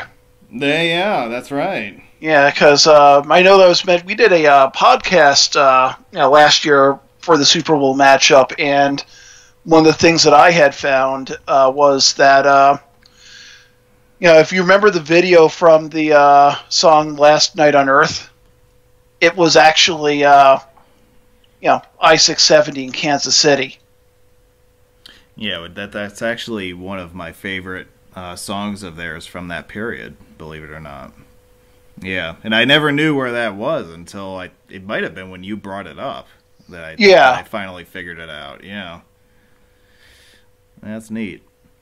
This is a map of the Kansas Turnpike system. The turnpike itself is highlighted in red. And you can see the other interstates in eastern Kansas that kind of intersect it, and the other significant cities along the way that you'll encounter. There are 4 different interstate highways that make up the Kansas Turnpike at some point or another, and they're all listed here on the left of your screen. And, pictures. Yeah, like I said, I mean, this road has been modernized and it's been widened over the years, but it still retains a lot of its, original, 1950s turnpike geometry and infrastructure and stuff like that. I mean, with the exception of, the high-speed K-tag plazas and stuff like that. Much of this road is still original to its initial construction in the 50s. Once you get out of Kansas City and you head towards the west, towards Lawrence, the road does narrow back down to 2 lanes per direction. So it does quickly, revert back to a rural highway that doesn't see a ton of traffic a lot of the time. But one of the things that I was surprised to see was that when you get out of KC on the turnpike and you head west, you start to see distance signage for Denver, Colorado. Yeah. Which I think is about 500 miles to the west. At least, because I would say probably about closer to 600.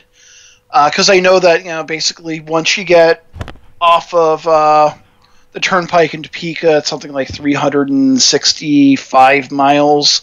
And then once you get into Colorado, it's a good close to 200. It's about 200 miles from the state line out to Denver. Yeah, I know. Once you get to eastern Colorado, you still have 2 or 3 hours to go. And it's pretty flat until you get past, pretty close to Denver.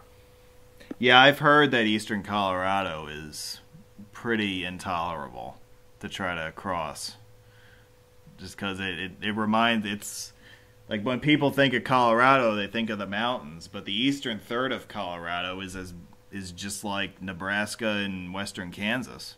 Yeah, and I'd even argue that Kansas is actually a little bit more interesting than eastern Colorado. Yeah, no, I can see that. But yeah, I thought it was cool how I would get out of Kansas City and you'd see signs for like, oh, Topeka is this many miles, and Salina is this many miles, and Denver is 500 and whatever miles, you know. Yeah, it's not that far. I can do that in 8 hours. That's no big deal. I am going to have to fill in that gap in I-70 though if I want to clinch I-70. I'm not looking forward to that western Kansas, eastern Colorado part, I can tell you that. I've done that enough times. Not too many times, but enough times. But the only part of I-70 that I need is like west of Salina, Utah. So I wound up taking 50 instead of dipping down a Cofort. Okay, yeah, so you're not even missing that much. Yeah. Yeah. Well, I survived I-70 across like Indiana and Illinois, so I suppose I can survive, western Kansas too. I found that 70 across western Kansas was more enjoyable than 70 in Indiana. As flat and boring as it is, it's easier to drive. Yeah. I've heard that western Kansas is a lot more interesting than people give it credit for. So I'm not opposed to checking out that area at some point. Well, we didn't really want to profile everything to a T in Kansas City, but what I've got on the screen here are some freeway honorable mentions that you might want to check out more on your own and explore. 152, and I could run through these really quick, but there are short freeway segments along Missouri routes 210. 759 is a state highway up in St. Joseph, which is also known as the Stockyard Expressway, which runs, it's not really a limited access highway, but it runs through the old St. Joseph livestock yards south of downtown. There's a short section of freeway on Missouri Route 9. The K5 freeway section, I mentioned that before when we were talking about I-635. That's a little spur off of 635. That was actually the original I-635 main line that was wrapping around the north side of Kansas City, Kansas, before the interstate itself was rerouted to a new Missouri River bridge. But that's still there. The K10 freeway between Overland Park and Lawrence is a good shunpiking route to the Kansas Turnpike if you're heading out that way to the west. I mentioned 210 already. US 69 has two freeway segments that are noteworthy. One of them runs southward from I-35 through Overland Park. There's actually a plan to build express toll lanes along that section of freeway at some point in the next few years. So I think those would be the first express toll lanes in KC Metro. And then the other section of freeway that's notable is the section I alluded to before, which is the 18th Street Expressway. That is the spur that was built southward from the Kansas Turnpike I-70 main line to intersect I-35 in the suburbs of Kansas City, southwest of downtown. And I'd like to throw in a extra couple of mentions as well. On the Kansas side, you also have K7, which is, looks like it's a freeway for a large chunk of it from I-70 down towards Olathe, which is around where it would meet with I-35. That's actually where it ends before I-35. The freeway ends in Olathe.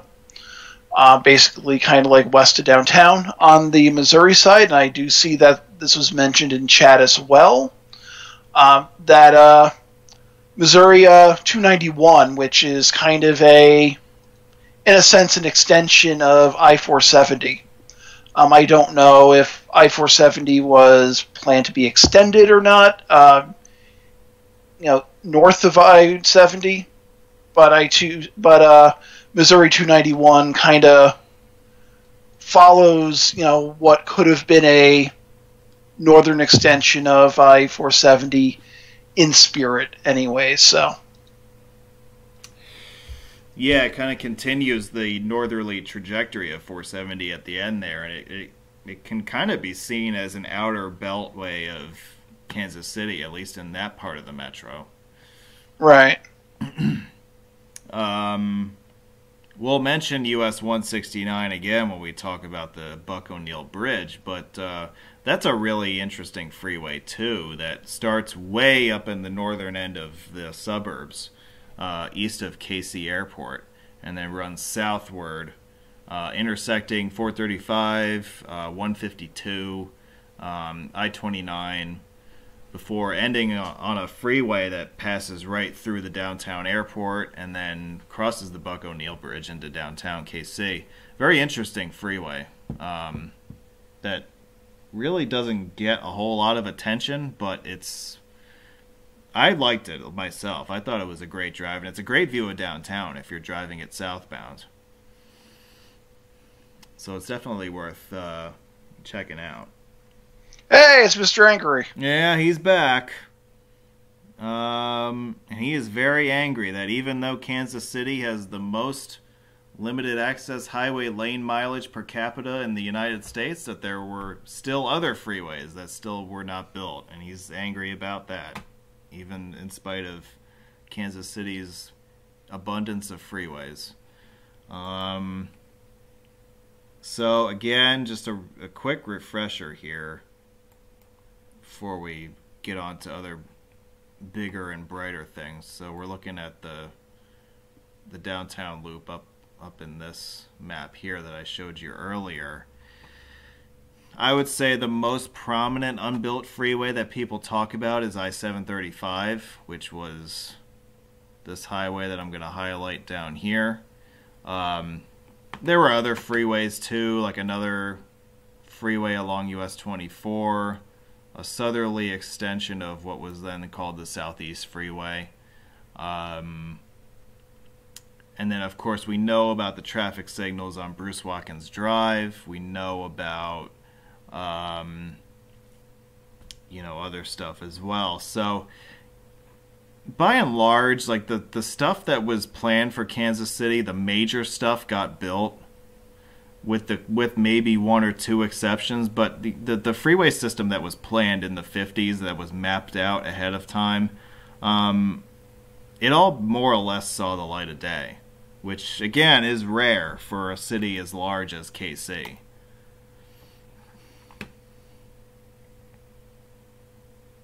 And again, I didn't do this the last time we had this slide up. This is what you're seeing here. If I highlight it in purple, this is the planned alignment of I-635 that I'm highlighting in purple. You have the original location of the US 69 bridge on the Missouri River, and what ultimately happened was they built an alignment that was more like this, that kind of just cut across the river like that, on a new alignment. So there's a new bridge there that wasn't there before.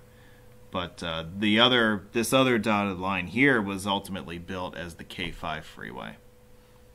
So that's what that is. And then the US 69 bridge was retained. The old Fairfax truss bridges were replaced about 10 years ago, I think. And the bridge that crosses there now is nowhere near as interesting. But that may have been a big part of why they rerouted 635, is because they didn't want to add more traffic and completely overload the US 69 truss bridges on the Missouri River, which were interesting bridges when they were still with us, but they were, as I said, replaced.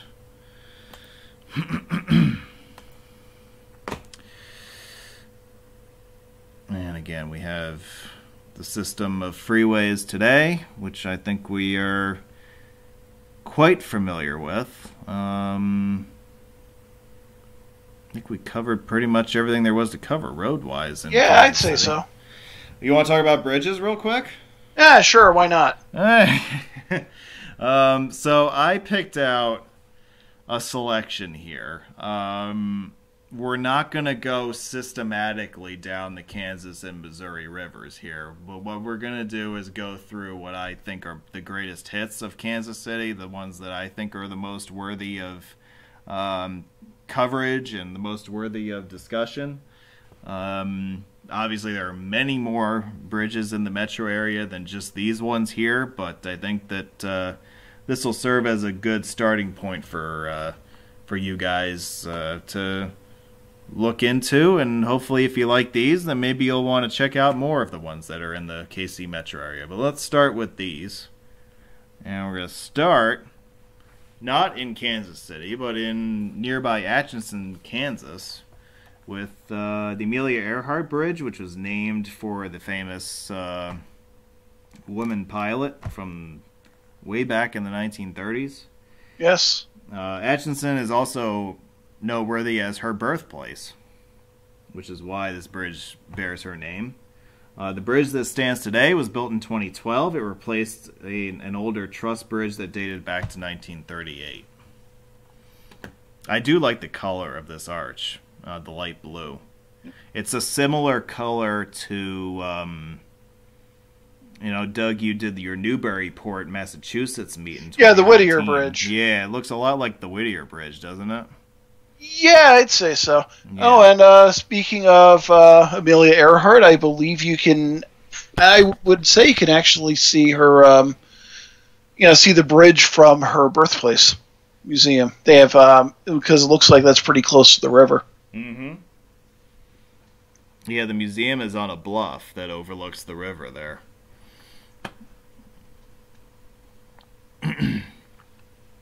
Now, the Intercity Viaduct it might still be, depending on how you classify it, the oldest bridge on the interstate highway system. The original viaduct was built in 1907. It was open to a mix of automobile and streetcar traffic. The streetcar lines were ultimately removed to make way for more vehicle lanes. The original viaduct now carries eastbound traffic. The 1962 built westbound bridge was replaced in 2020 and 2021 with the bridge that we have today. And there's talk of a construction project starting up in the next year that will replace the original 1907 structure. That will require a full shutdown of I-70 eastbound. Now, I-70 westbound had been closed for about 2 years while the westbound structure was replaced.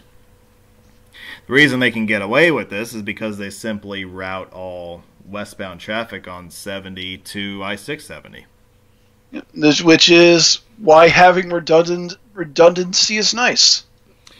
Yeah, and Kansas City is one of the few cities, as we said, that got the memo and was able to put a lot of redundancy into their freeway system. So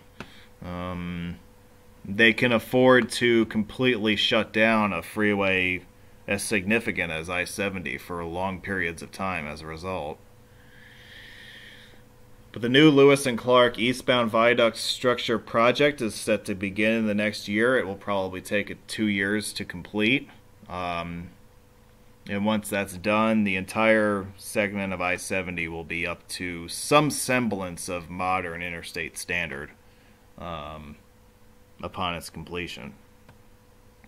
But like I said, I like these old viaducts too. Like, I like the fact that a bridge that was built in 1907 is still a part of a major interstate like I-70. Right. The only the only structure that I could think of that's about that old in the interstate system is the Bulkley Bridge in Hartford, Connecticut, which carries I-84 across the Connecticut River.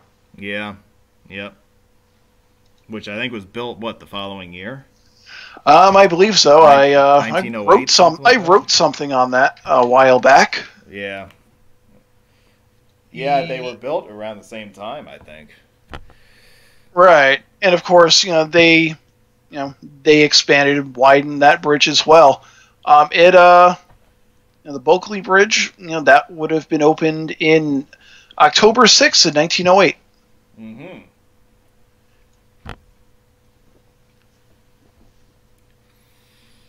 The 12th Street Trafficway does not cross a body of water.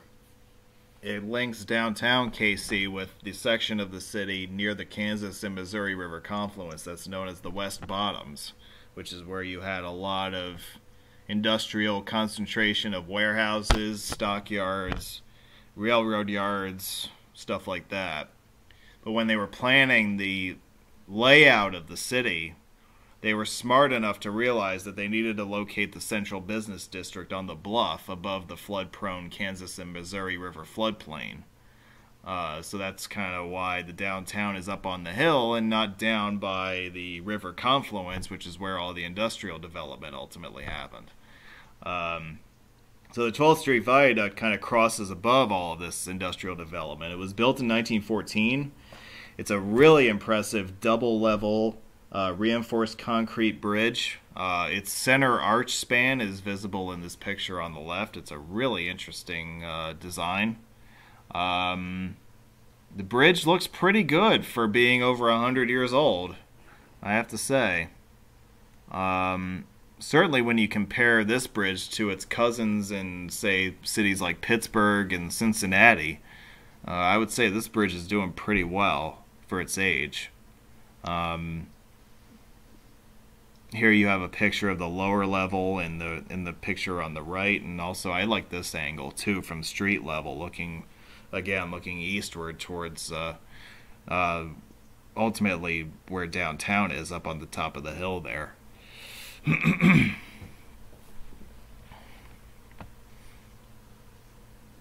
I think that was also in the music video for Last Night on Earth as well. I'd have to go watch the video again. You know, I'm going to have to go watch that video too once we're done here. Because I think I watched it when you pointed out what freeway it was, and then I haven't watched it since then. I got to go back and see it again. All right. One of the most significant projects coming soon in the Kansas City area is the Buck O'Neill Bridge replacement project. But let's deal with the bridge that exists today first. That one was built in 1956, named for prominent Negro League baseball star and future Professional Baseball Hall of Famer Buck O'Neill. It was known as the Broadway Bridge until 2016, when it was renamed in honor of Buck O'Neill. So you will still see references to the Broadway Bridge on signage or in print media or whatever. And this is the bridge that they're talking about when they say Broadway Bridge. This bridge is ultimately going to be replaced in a project that is already underway. Since these pictures were taken in September of 2021, significant progress has already been made. Actually, a good number of the approach piers on the downtown side are either built or are being built right now. The project was begun in 2021. It's expected to be complete by the end of 2024. One of the motivations for this project, in addition to replacing a bridge that has pretty much reached the end of its useful life, is that they want to better integrate the US 169 freeway and this bridge into the Kansas City downtown loop freeway grid. So one of the things they're doing is they're actually building a bridge that's kind of got a bit of a Y shape to it. It's got a branch that's got like a spur off of it that will directly connect to the northwest corner of the downtown loop. It's not officially been it hasn't been officially stated what they're going to do with the exit numbering at this spot. It's possible that they will introduce a new exit 2Z to the mix. It's also possible that they'll just recycle the lettered exits that they have in circulation right now. I could see them doing that because I could see them also making the argument that Z looks too much like 2. So I can see them not going with the letter Z on an exit. I can also see them using letter Z in an exit for this new bridge. Which I'm frankly a little disappointed in how bland and uninteresting it looks. Especially with all the other interesting-looking bridges in the area. I also posted a link to the replacement project website in the chat as well, in case you're interested in finding out a little bit more about the replacement as opposed to what we're going to be going over. Yeah, it's disappointing that. I mean, I suppose it's one of those things where they have to replace the bridge, but man, they couldn't have come up with something a little more interesting than this. I'm a little disappointed by that. Yeah, so am I. It hasn't been officially stated what the name of the new bridge will be. I think a lot of people are just assuming that it'll be the Buck O'Neill Bridge when it's done. But leave it to any local politician to come up with somebody to name it for. You know, we have experience with that here in New York State. Yeah, we're not going into that further. You don't want to go there? That's a tinderbox argument. Oh boy. Yeah, that's conversation for the AA Roads chat later tonight. Let's talk about the Amersfoort Burlington Railroad Bridge real quick, which was built in 1911. This is a bi-level bridge. It used to actually have a roadway on its upper level. If I go to, this slide will show it better. You can kind of see how the bridge in these pictures is in its lowered position, and you have a lower level that has a single track for freight trains, and then you also have an upper level there that was once occupied by a roadway. So what would happen is that the bridge would... Well, this is not the right slide. Here we go. So the bridge would lift itself up basically one level, so that the lower level would then be at the height of the upper level, and then the upper level would obviously be at the next level up, near basically where the top of the truss is.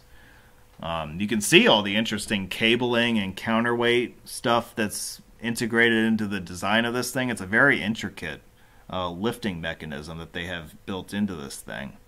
And I have never seen this bridge raised before, and I have no idea if it's still active. I presume that it can still be moved if necessary. Yeah. The old US 1 bridge over the Kennebec River in Bath, Maine reminds me, of basically the same type of setup. Mm-hmm.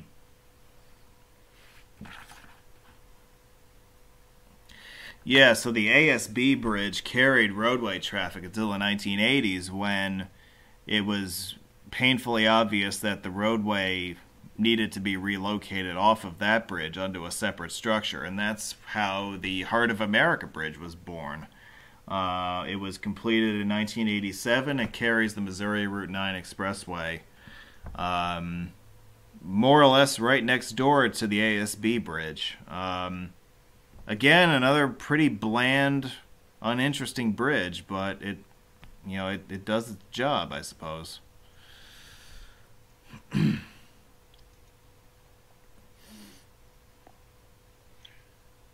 Yeah, I would say, looking at that, the ASB bridge is a lot more interesting, but basically it's basically a function over aesthetics, I guess. I think part of the problem is that because you're so near to the downtown airport, you're not really free to design any kind of, signature-looking superstructure. Yeah, things have to be approved by the FAA and all that stuff. So, I'm sure that came into play with the new Buck O'Neill design. It's one of those things it's weird. Like the bridge itself is not within a flight path of any kind, but I suppose it's close enough to a flight path where they don't want to put a bridge tower where a plane could go off course somehow. It's something like right. that. So I'm sure that was part of the discussion. Well, one place they were able to put a tall bridge tower was a short distance east of the Heart of America Bridge, and that is the Christopher Bond Bridge, which carries Interstates 29 and 35 over the Missouri River. We did talk about this bridge when we were talking about the I-35 freeway, which radiates out from the northeast corner of the downtown loop. I will like to say at this juncture that this bridge is named for the gentleman who was the 47th and 49th governor of Missouri. He served 2 separate terms in the 70s and 80s. He also was U.S. Senator from Missouri from 1987 to 2011. And his name was Bond, Christopher Bond. Or Kit Bond is another name for him. He was actually born over in St. Louis, and his hometown was in Mexico, Missouri, which is towards St. Louis, so I'm not quite sure why they decided to name a bridge for him in Kansas City. But I do know, obviously in the same state, they're like, oh, we'll just pick a bridge. I do know that the New Paseo Bridge, or the Kit Bond Bridge, that was opened around the time he retired from the Senate. Yeah, I think, it was more or less as he was finishing up his last term in office, right? Yes. Yeah.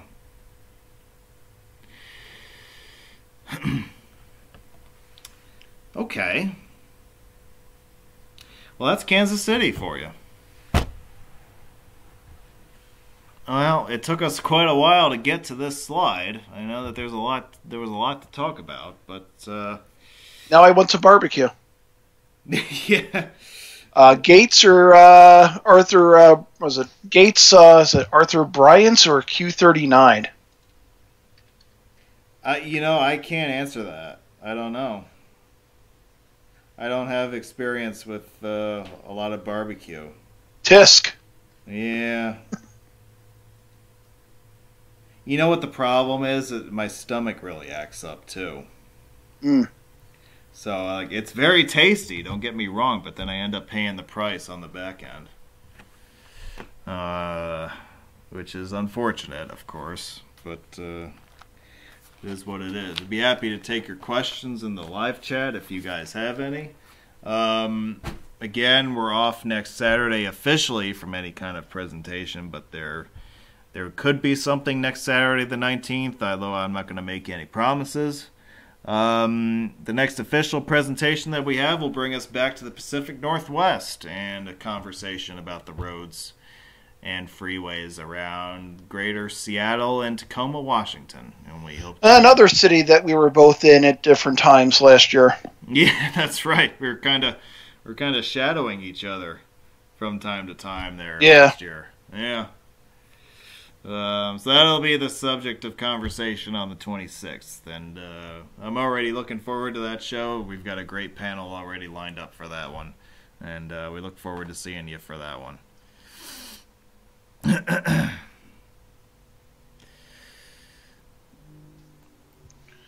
Well, we've already been live for what? A couple hours.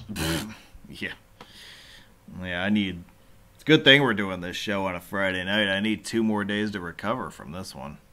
And the Islanders have a late game, so after this is over, I get to watch the Islanders play the Edmonton Oilers. No, they are on the West Coast. Or Mountain Time Zone, at least. Yeah. Okay. Alright, so you ain't going anywhere anytime soon then, right? Yeah, let's watch some videos first. Okay.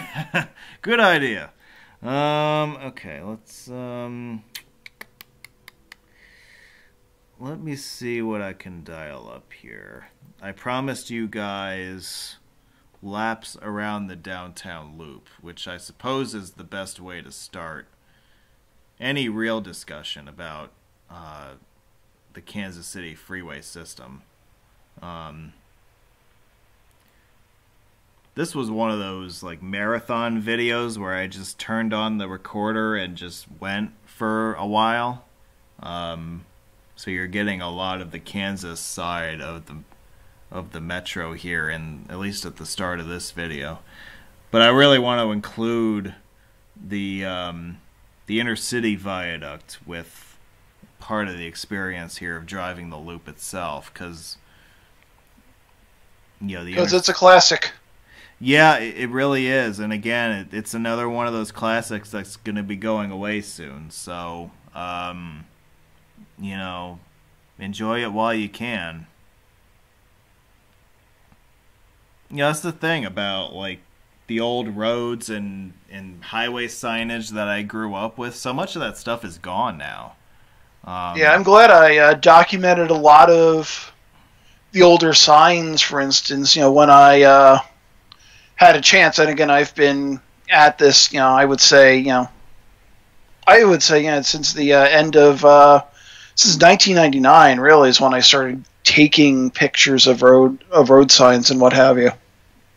Yeah, like, you have a lot of pictures of stuff from, like, the 90s that I remember as a kid, but of course I'm significantly younger than you are, so I hadn't really caught on to the picture stuff yet. But you have pictures in your archives of New York State stuff that I remember vividly seeing as a kid and thought was really fascinating. And, to this day I somewhat lament the fact that I got into picture taking relatively late compared to some of you. But,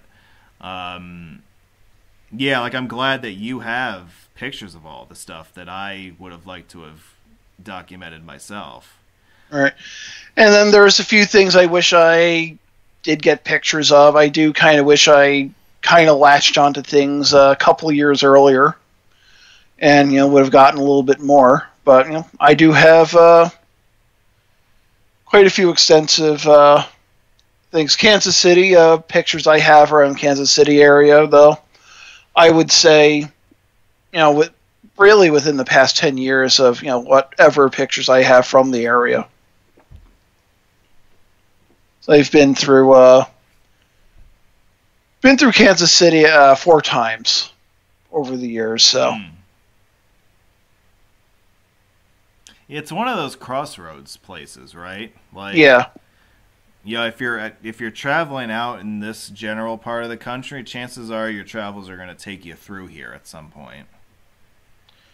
Right, especially if you take 70 across, or if you take 70 west from St. Louis and you're taking, let's say, 64 east of St. Louis, you're still going to wind up in Kansas City if you're going west. Mm-hmm.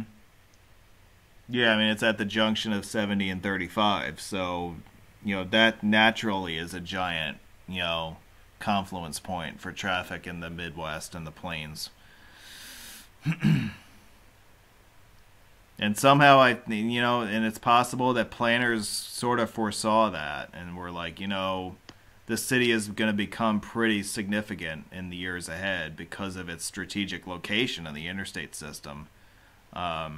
So we better make sure our freeways are up to snuff, But you notice as we take this lap around the loop, we were just on the north loop and we've turned onto the east loop here. You'll see that a lot of the ramps are single lanes and there's not a lot of merge areas. There's no deceleration zones for these ramps. It's really just a giant free-for-all, more or less. Right. I mean, I've done the alphabet loop, but really, if I'm going across Kansas City, I prefer just taking, if I'm taking 70 across, I prefer just going on 670 across town. It's a lot easier. Yeah, I mean, it's really the de facto 70 now across town. Right. It requires the least amount of movement as far as changing lanes or whatnot. You'd basically just stay straight and you get straight across town.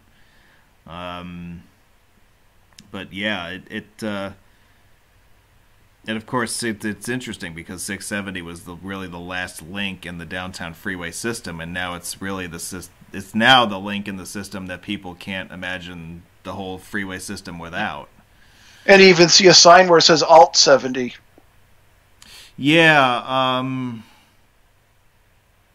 I suppose that's I don't think there are any commercial vehicle restrictions on 70. No. through downtown. I know that was true. Like I'm remembering like way back before they replaced the Interbelt Viaduct in Cleveland, how I-490 was listed as alternate 90, but that was also because there was a commercial vehicle restriction there, which is now out of the picture, so that doesn't really apply anymore. But so you're not dealing with the same kind of situation with Alt 70 in this case. But I mean, they might as well just sign it as 70 because it is the quickest way to get you to Kansas from the east suburbs. Right.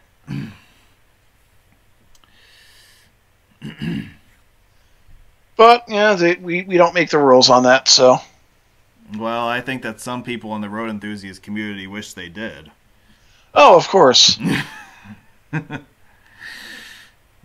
we won't get into names here, but Some ideas are better than others. no, that's true too. Yeah, I hear you. From our armchair engineers, I guess, and Armchair engineers who have a lot of other different professions. Mm-hmm. And other different things that made them famous over the years. I mean, you've talked in your blogging and your podcasting about guys like FDR and Robert Moses, who really weren't engineers by trade, but really were engineers by mindset and by Right. determination to get things built. Those are two classic 1930s examples of people like that, and there are other examples of folks like that in modern times, but those are the two that I always think of first. Yeah, because I did research once, and basically there was a highway proposal that FDR just drew up and basically just kind of like put in a piece of paper and try to get it approved. Of course, it never happened because we don't have a parkway to Hyde Park. No, yeah, which I guess would have been called the FDR Parkway, if I'm not mistaken. I don't think you could have had any other name for it. Yeah. But it's so interesting how, this road that FDR drew on a piece of paper just sort of offhand actually would have been probably, next to I-84, it would have been the second busiest east-west route in all of Dutchess County. Yeah, it would have been very useful. Yeah. As it turns out, yeah. He actually knew what he was doing. He knew what he was doing with the Taconic idea, bringing traffic up the Hudson Valley that way. And then he also recognized not just the need for an east-west parkway, but a way to get from the Taconic towards Hyde Park and Poughkeepsie, and also the Mid-Hudson Bridge, which he was a part of overseeing also. I even had a podcast episode I recently did about that, which I'll link. Why don't you post a link to that, young man? Because that's a good episode for people to listen to. If people want to get familiar with our podcast and what we're doing, I think that's a good episode to kind of break the ice a little bit. Yeah, it's not terribly long. Yeah, unlike some and episodes. You get a lot of information and a little personal perspective as well from me. Yeah, it's the road one of the roads I remember most from growing up because, I took that road a lot going between Long Island and the Catskills. Yeah. Yeah, it's not too long, unlike some episodes that have come out recently. Actually, I think I'll be on the Taconic tomorrow. Okay, well. See, I deal with the Taconic Monday through Friday, so I don't need to deal with it on the weekends. Yeah.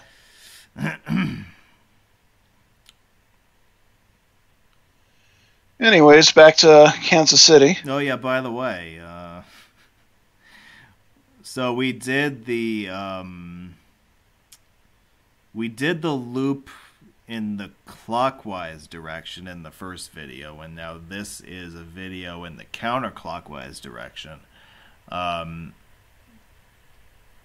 again, really, I'm showing you both directions of this to kind of give you an idea of just how big of a cluster this is to try to navigate no matter which direction you're coming from.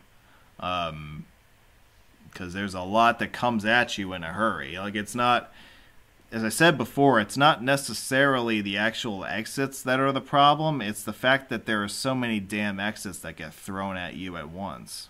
That and everything just merges together at the exact same time, and it's very difficult to get across traffic and get into the proper lane for whichever highway you're trying to get to. So left exits and what have you. Like this single lane ramps. Yeah.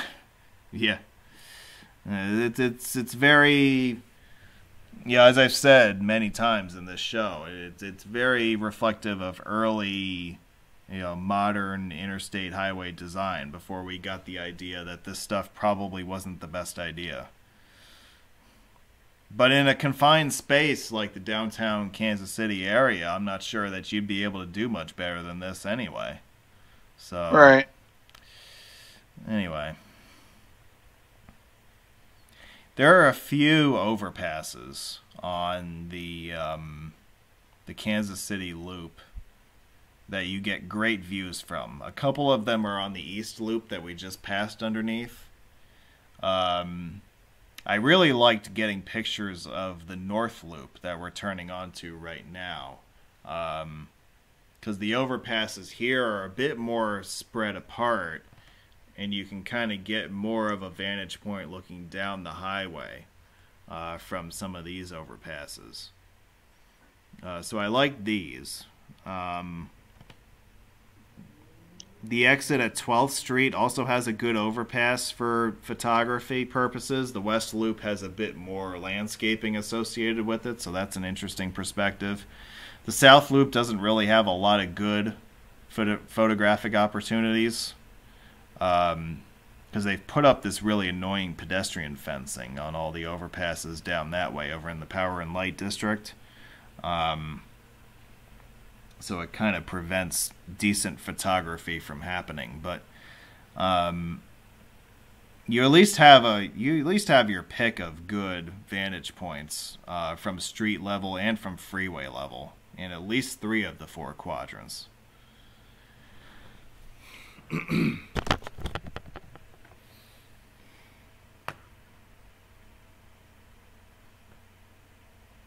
Yeah, I don't know why the hell this video is 13 minutes long. It does not need to be half that long, but when I upload this to YouTube, it'll, what do you call it? It'll parse itself out or something like that? Yeah, so when I upload it, I'll upload the file, and then I can go into the video editor and then trim down the length. So I can say, I only want, the section of the video between the 2-minute mark and the 9-minute mark to be public. I can do that kind of thing. So that's probably what I'm going to end up doing. But with the remaining time I have with you guys tonight, I'll show you guys a couple other freeway segments in the Kansas City area. I'll show you I-70 westbound from the sports complex on in through downtown to approach the downtown loop from the east. And you can looks like you can see the sports complex nearby. Yeah, you to go your left. Yeah, you go right past center field at Kauffman Stadium on 70, and Arrowhead Stadium is situated a bit further in the background, but yeah.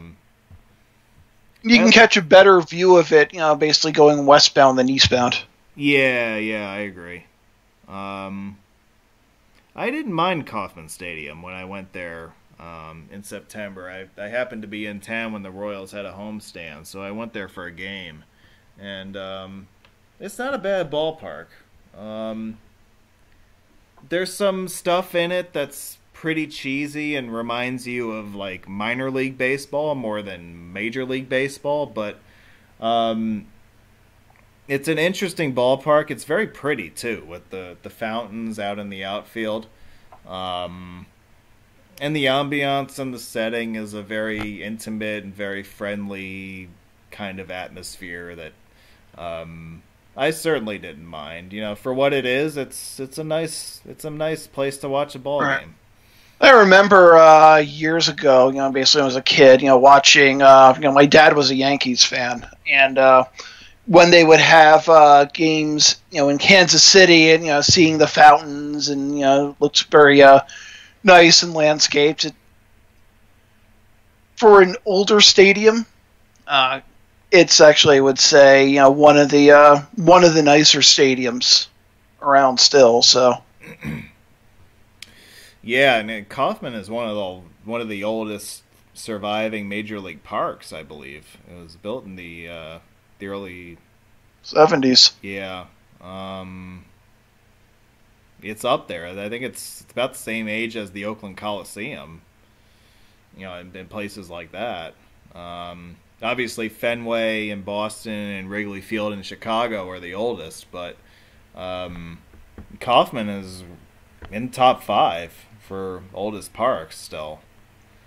And they did and you know what the key is, that they did a great job with the renovation a few years ago, where they really went in and kind of gutted a lot of the original stadium infrastructure and just replaced everything, and now everything's a lot more open air and a lot more enjoyable. And the stuff that they did in the outfield around the fountains, adding more concourses out there, adding more restaurants out there, and opening and keeping the fountains as a primary focal point of the stadium. I think the renovation came out great, and Right. that's how you keep an old ballpark around, is that you keep updating it, but you keep the charm that made it popular in the first place. Right, of course, fountains scream Kansas City, so. Yeah, it's funny you mentioned that, because we did talk about Kansas City being the city of fountains, and so it's perhaps not a coincidence that Kaufman is home to so many water fountains within its confines. I believe this is, want to say this is where 735 would have come in. That is correct. Yep. Yeah, that's your first sharp curve. 735 would have just continued straight, basically, from that point. And then when you get to the next sharp curve, which will be a left-hand turn, that's where you would have had another freeway along US 24 branching off to the east, to complete the T-junction that was planned for that location. There's actually a ramp stub that I didn't even notice when I was going through live. I only noticed it on Google Maps after the fact. It's not. It's kind of in a weird location. It'll be off on your left before you get to the curve, but it's basically a single lane wide, and it would have been to serve a ramp that would have connected US 24 westbound with what's now I-70 eastbound. It's kind of got that it's got that bend in it that suggests that it was going to connect the eastbound lanes of 70 with a westbound roadway coming from the east. Right. And then over, where 70 would have been at 735, you can see, where the ramp to 70 West would have come in as well.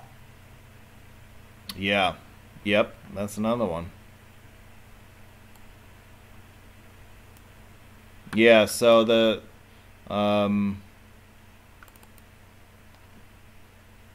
as we said, there's so many freeways in Kansas City that were built, yet there were so many more that could have been built too. The freeways that exist today are a large majority of what was planned originally, which again is atypical of a lot of metro areas in this country, but still, it's quite interesting to see that there was still a lot more that was planned for this area. Now, for those of you who enjoy virtual clinches of interstates, maybe you guys aren't able to travel that much, maybe you guys have, maybe some of you watching have toddlers who you want to add to their clinch maps. Well, you can kind of Yep. you can make a case that this counts as a clinch, just Yep. watching a full video of I-670 across Kansas City. Or if you have a weird aversion to barbecue and jazz music. Yeah. Well, I don't mind either of those. I can get into a good jazz concert if you turn something on.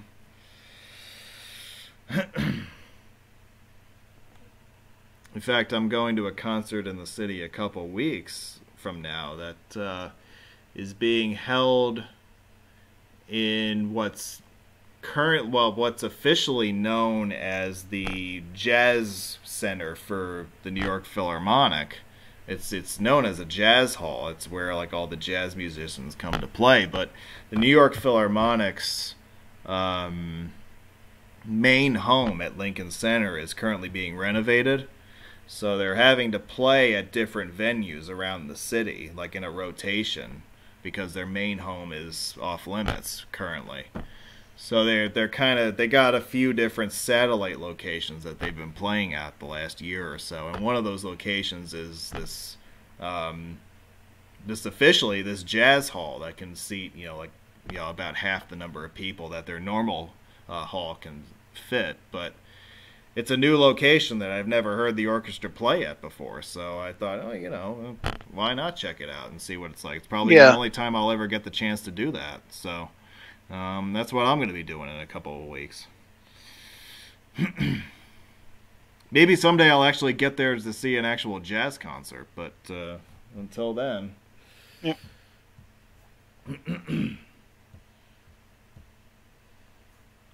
Yeah, well, here, you see 270, and think, basically after we get under this, I want to say you're driving under the convention center. Yeah. You see the Power and Light District. You'll see a bunch of towers, which I think are actually, and I think is actually an old power station. Yeah, so the convention center is what bridges the interstate here. And you have the Kaufman Center of the Performing Arts at one end. Yep. And then you have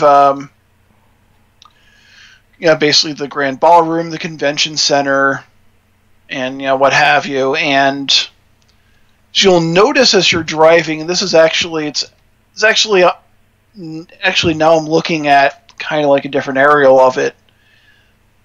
It's like these four power structures, but it's actually on top of the roof of the convention center. Maybe just kind of to give a hint that you're in the Power and Light District. Yeah, I don't know the exact motivation behind that design.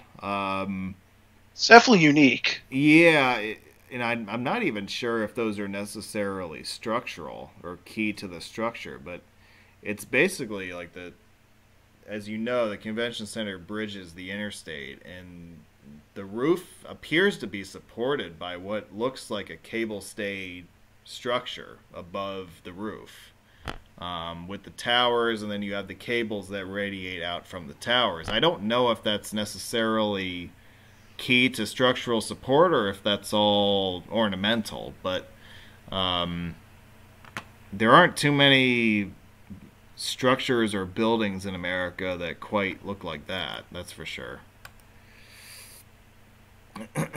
Especially over an interstate. Yeah. It's unusual. That's for sure.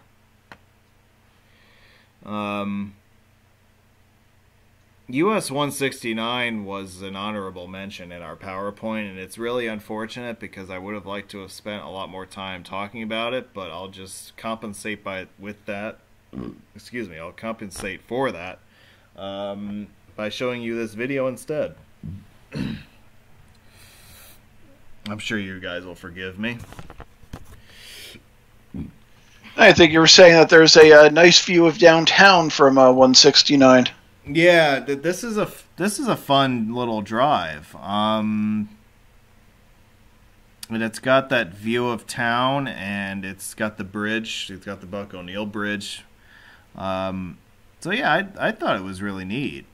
And you know, when you're clinching interstates and all that, you know, a lot of times you'll see some great stuff, and you'll see great views and all that. But if you had just stuck to the interstate system, you would not see this view. And that's too bad, because it's actually one of the better views of the whole city as you approach it. Sometimes you got to get off the main highways and see stuff from other angles. See stuff from the, if not the secondary routes, then the routes that are kind of off to the side, that might be freeways but are not part of the main interstate system. And that's kind of what I suppose I've always tried to do with the channel, is kind of give people a more broad, well-rounded view of a metro area, as opposed to just covering all the greatest hits of a city. So that's what I tried to do again in this case, and you know, again with a drive like this on 169, you know, this is not something that you can see on any of the interstates. So it's definitely worth the detour off the beaten path to check this one out. But Doug, what's in your pipeline as far as blog posts are concerned, and podcast episodes and stuff like that? You know, like I was mentioning that I'm working on a couple of articles about, one was the Bailey Hazen Road in Vermont that I'm working on, and the bridges of Madison County, and then another thing in US 26 in Oregon. I've kind of done a big project, well, not really a big project, but an ongoing project of basically writing about the covered bridges. I'm doing a lot in New England and Pennsylvania. Of course, I have stuff in New York. I did Maryland. Going to do a little bit more podcast episodes with some of the covered bridges in different states. Like I did one in Maryland, but I think next I'm going to work on Maine, Massachusetts, and places like that. As far as doing episodes, because they don't have a lot of historic covered bridges. The other thing I was looking at doing was a kind of like a statewide overview on the roads of Vermont as a podcast episode. Something with the Adirondacks is another one that I was thinking about as well. So that's just some of the things I'm, kind of cooking right now. And then, of course, you have a lot of stuff which kind of on the drawing board, or basically just haven't gotten around to yet. I would estimate, with all the pictures I have and all the material I have, without adding anything, without going out and seeing anything new, I'll be pretty busy for at least the rest of the decade. Okay. I thought you were going to say rest of the year, but okay. No, decade. Yeah. Yeah, I gotta double check to see just how long my YouTube video backlog is. Because it's now 2022, and I bet you there's enough stuff to keep me, at the rate I'm uploading right now, busy until at least 2025. Yeah, because I remember you were saying that, obviously you have stuff from some of your recent trips, but you also have stuff that just, never really has gotten around to being posted. Yeah, I keep going away on trips. That probably doesn't help. But, yeah, so just a lot of really good stuff gets left by the wayside. And, I I don't really think I did a whole lot of uploading, if any, of the Kansas City stuff last year. Or maybe I did. You know, I don't even fucking remember. But the thing is that a lot of this stuff is gonna end up in the drawer because I'm moving from the Carolinas right into Atlanta stuff. So it's gonna be, you know, a lot of the KC stuff is gonna get left behind also. Well, that's what happens, you know, when you go away so often and you have so many different cities that you're visiting, and it's hard sometimes to kind of figure out what gets uploaded and what gets shelved. But yeah, because I know that with me, basically, I don't really do a lot of things on a set schedule or a chronological schedule. I will, you know, add things as I want to. Basically, if I'm like, oh, I feel like working on this, I'll work on that, and you know, basically, I'll kind of like bounce around the map, so to speak. Yeah, yeah. Well, the good thing is that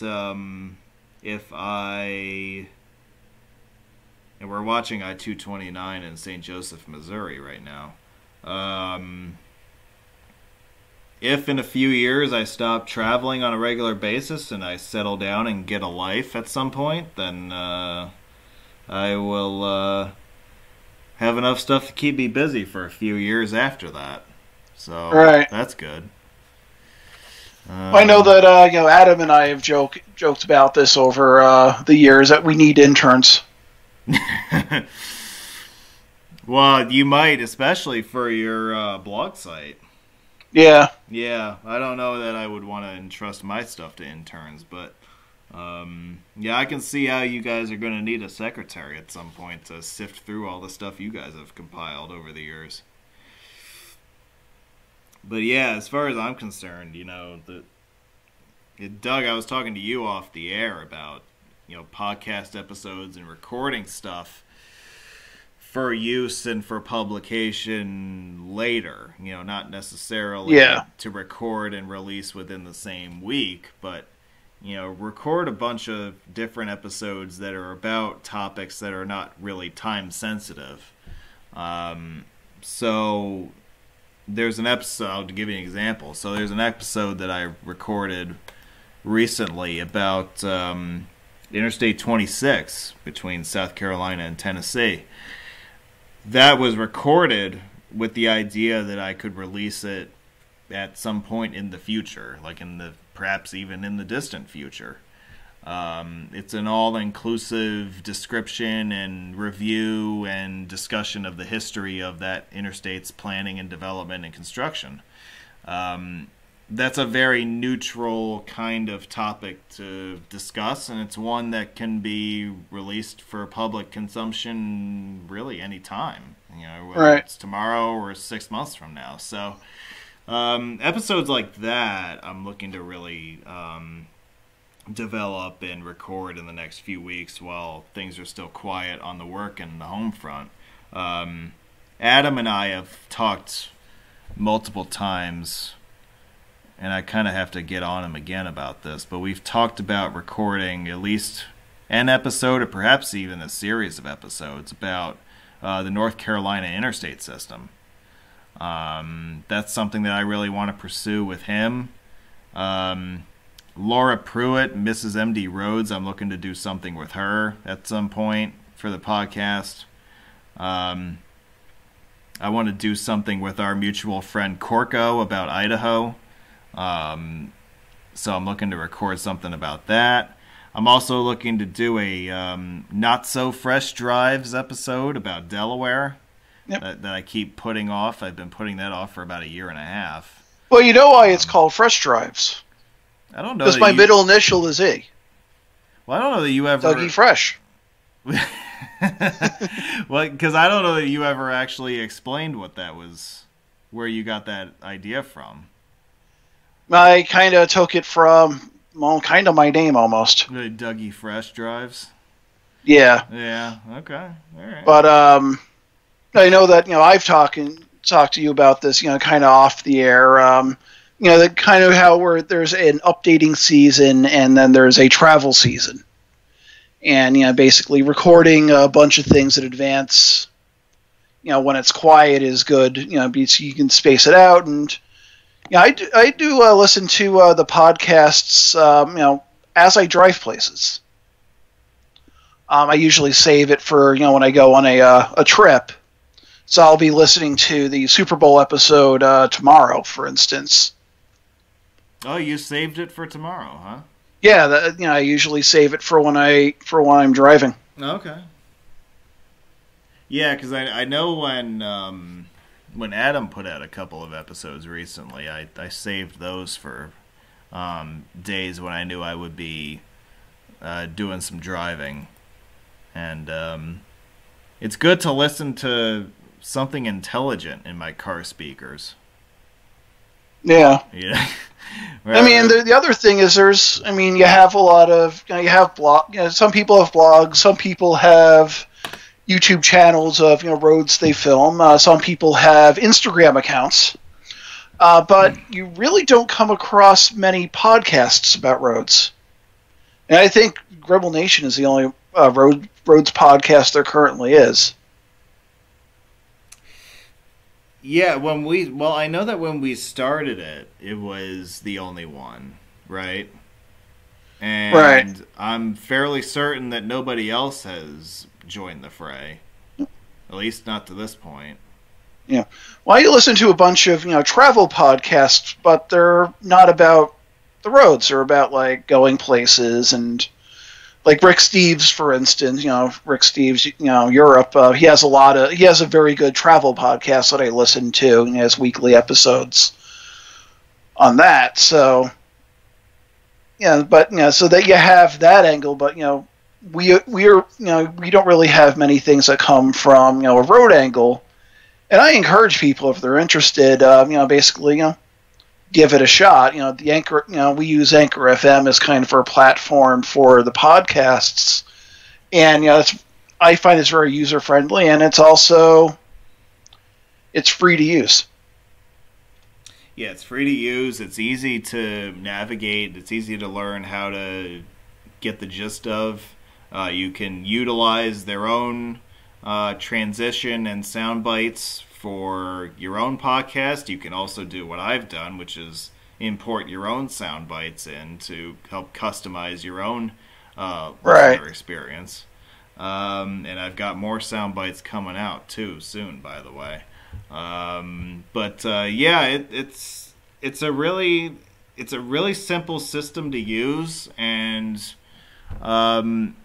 considering that a year and a half ago, I never in a million years thought I would be one of the main contributors to a road enthusiast podcast.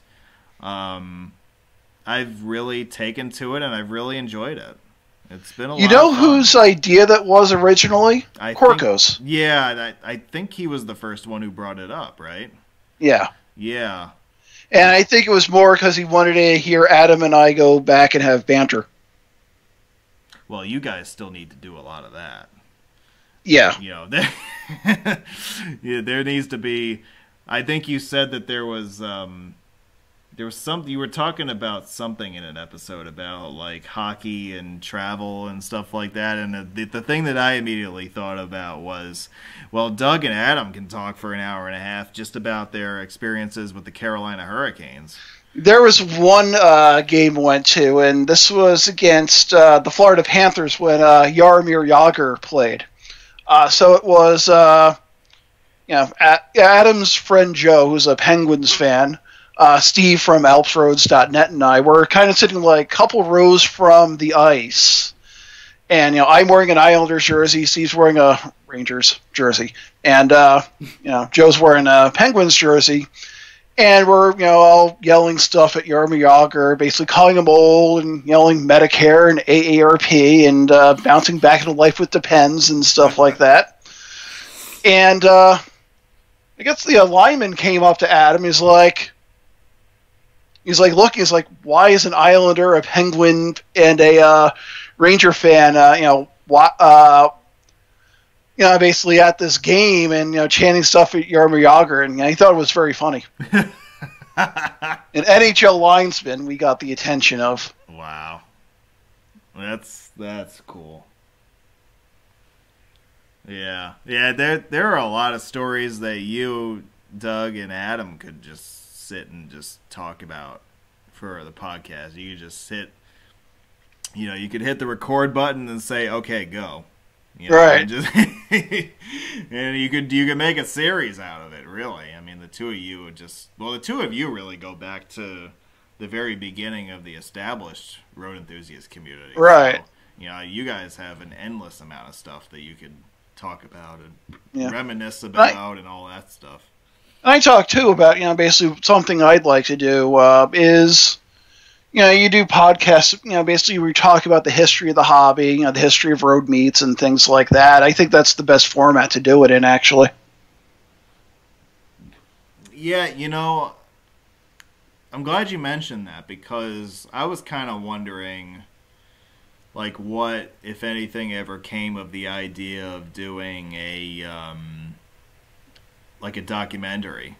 Right, I know we were talking about doing a documentary on that as well, but I think it's basically more of I think the best way is kind of like having a round table discussion is basically get a bunch of people together and discuss these things. I think that's a good way because the hobby has some history to it and it's not really well documented. People know about MTR and eventually into the forum and basically things like that, but it's a lot there's a lot of names and topics and things like that that are worth discussing, basically worth preserving. Yeah, there was so much stuff in the early years of the hobby that wasn't properly archived and preserved. So you have a lot of websites from 2000, like late 90s, very early 2000s that were never properly preserved and their contents weren't properly preserved. And I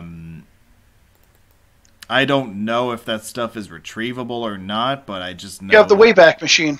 Well, yeah, I mean, in some cases you have that, but I fear that some of our early history is being erased because it's not being kept up. And this is one way to kind of help preserve that. So yeah, I would definitely like to. I mean, I was in favor of the documentary idea too when it was put forth, but I would like to see this stuff get talked about, this stuff get put on tape or whatever has to happen in order for us to have a record of what took place over the course of the last 25 years or whatever. It's all worth talking about and all worth preserving. Steve Anderson's NYCRoads.com turns 25 years old this year. Yeah, it's celebrating what? It's Golden Jubilee or something or Silver Jubilee. Yeah, so I mean that's a big deal. It's a big milestone in our history, and I've always been one who has had a passion for historic preservation. And you can kind of draw a parallel between, historic preservation of bridges with historic preservation of the early years of our hobby when things weren't necessarily documented all that well. Right, and people are just, starting to discover, there's more people who share this interest in basically piecing everything together. Yeah.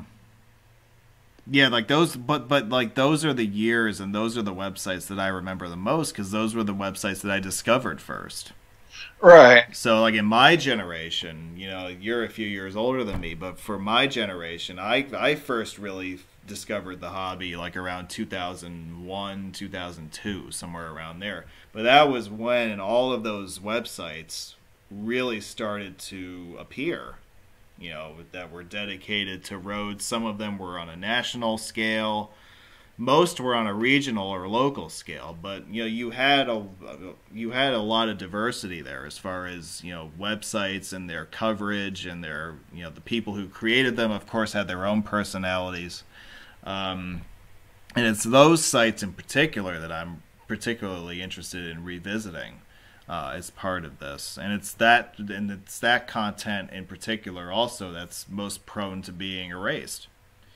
Right. So I'm passionate about trying to preserve the history, and I would like to see us. Maybe this is the proper forum for. Maybe the podcast is. Maybe even this YouTube channel is. I don't know, but Yeah. We need to fight. We need to figure out a proper forum for kind of getting our ducks in a row and kind of documenting all of this stuff in a proper format. From a historical perspective, so that future people who come into the hobby later can have a place to go to say, "Oh, hey, here, look, learn about the embryonic stages of the road enthusiast community's development in the late '90s or whatever." Right. And I know that Karumi.com, Scott Oglesby, he was the one who tried to get people to basically start state web pages, like for instance, he has the Connecticut roads page, and then Jeff Kitsko, he did Pennsylvania. He actually still does Pennsylvania highways. That's just one example that's still there, and you have some state pages that basically were maintained for a while, but whoever was working on it way back when is no longer maintaining it. Or possibly may not even be alive anymore. Some of these people either. So. Yeah. I know that a lot of at least a couple of the photographers from like the '70s and whatnot are no longer with us. But yeah. Right. But yeah, I mean that's the historical, the telling of the story, right? Like Gribble Nation is about telling stories, and I think the biggest story we could possibly tell is the story of the road enthusiast community. Right. And I've been really big about promoting road meets and preserving the road meet itineraries and preserving the arrangements of those meets. Whether it was the one I did in Wilmington last year, or it was the one I did in Elmsford in September of last year. I think it was in October. Or whenever the hell it was. Yeah, it was in that general. It was a real road meet. It was a real road meet, and I will say that until the day I'm dead. I don't care what anybody says. Or you have the Philly National meet coming up in August. Yeah, wow. I believe that's a real meet too, if I'm not mistaken. Yeah, or the meet I'm having at the beginning of April in Connecticut. Yeah, but I guess the point here is that you could talk about websites, but also meets are a part of the history too, and the different kinds of meets that we've had, the different locations we've had. I mean, the Elmsford meet was held at a construction site, which is very unusual. That's worth preserving, in the discussion, because of how rare it is for a meet to be held in a place like that. And just the diversity of locations, the diversity of people who have come, the diversity of the different landmarks we've seen on meets. I mean, hell, you could do a podcast series just on the history of road meets. Right. Well, I know that it used to be a web page where there was archived pictures of basically the road meet, basically the people who were at the road meets. So basically, how you take a picture of everyone was at the meet, kind of like a group photo. There was a collection of photos for that. That actually was, I think Pete Jenner was the person who did that page, and for a while was hosted on GribbleNation.net, which was one of the, part of, I want to say, Gribble Nation version 0.1. Basically, before we kind of went to the blog format. I actually still have those photos floating around my hard drive because I backed up everything from that. Okay, yeah. Yeah, I know that one of the things that I really appreciate about Steve Alpert's site is that he has done the work of preserving the road meet footage that he was a part of. Right. Like all the meets that he attended, he has all the pictures, he has the meet photos, and he at least has a general description of what the meet was about and where the lunch was and what the tour included and stuff like that. So, what I'm looking to do is kind of start with that and then kind of work to the other stuff that's happened over the years, and see just how many of these meets we can unearth, and maybe, who knows, maybe there are meets that you went to, Doug, that you don't even remember that you went to that had I have really a pretty sharp mind, stuff. so. Well, okay, fine, but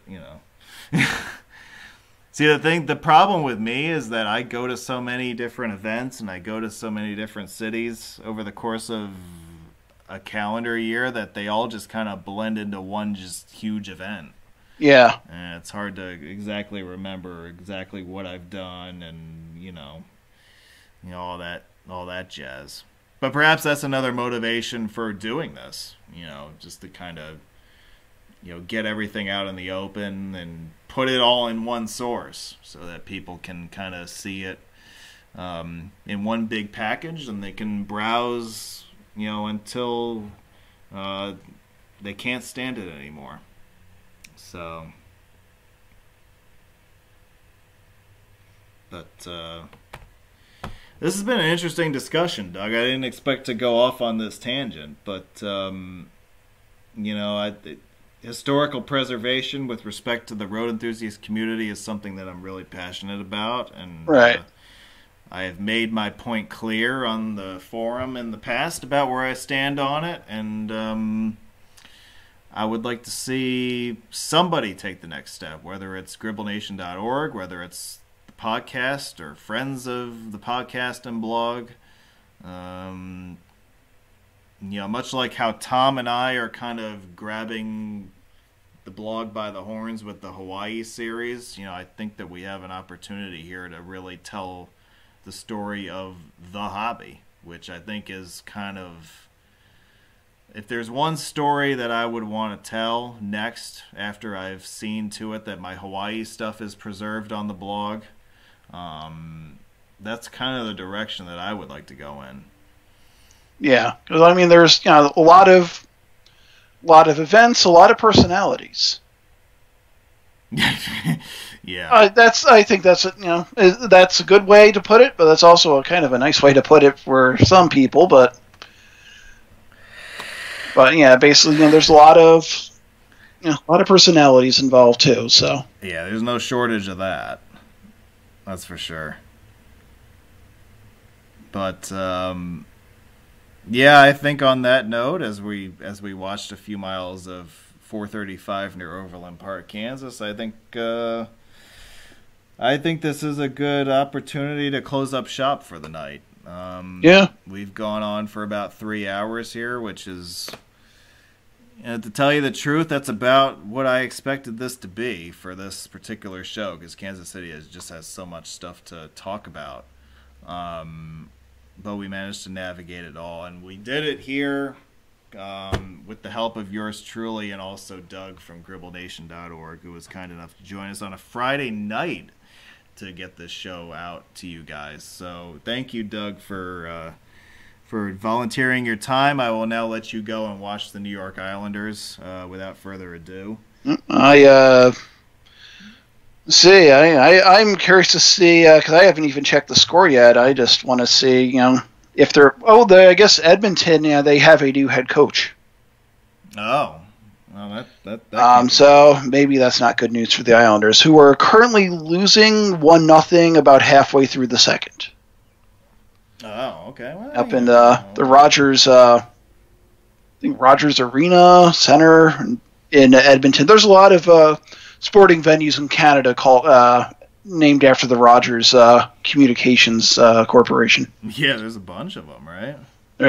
In Toronto and Vancouver and Edmonton, and probably a few places that I can't think of off the top of my head. Yeah. Well, I know you're very excited because the Montreal Canadiens also have a new head coach. They hired some guy named Martin St. Louis. Martin St. Louis. Yeah, whatever his name is.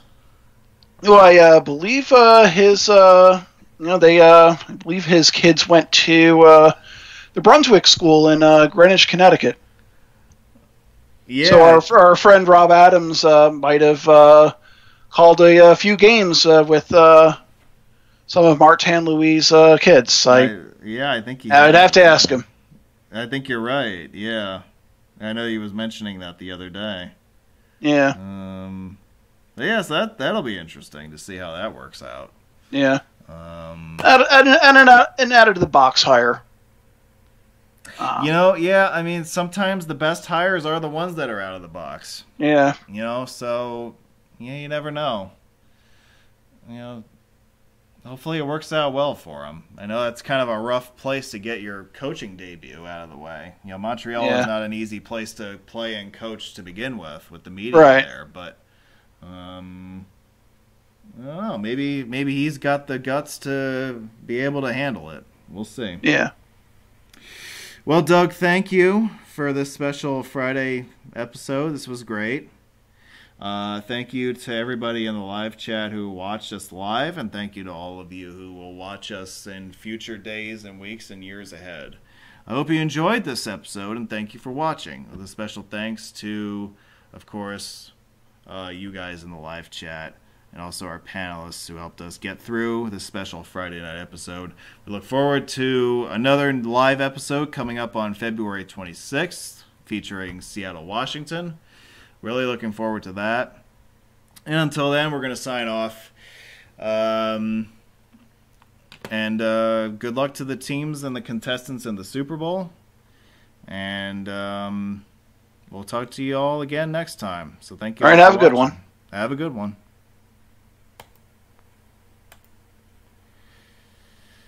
All right,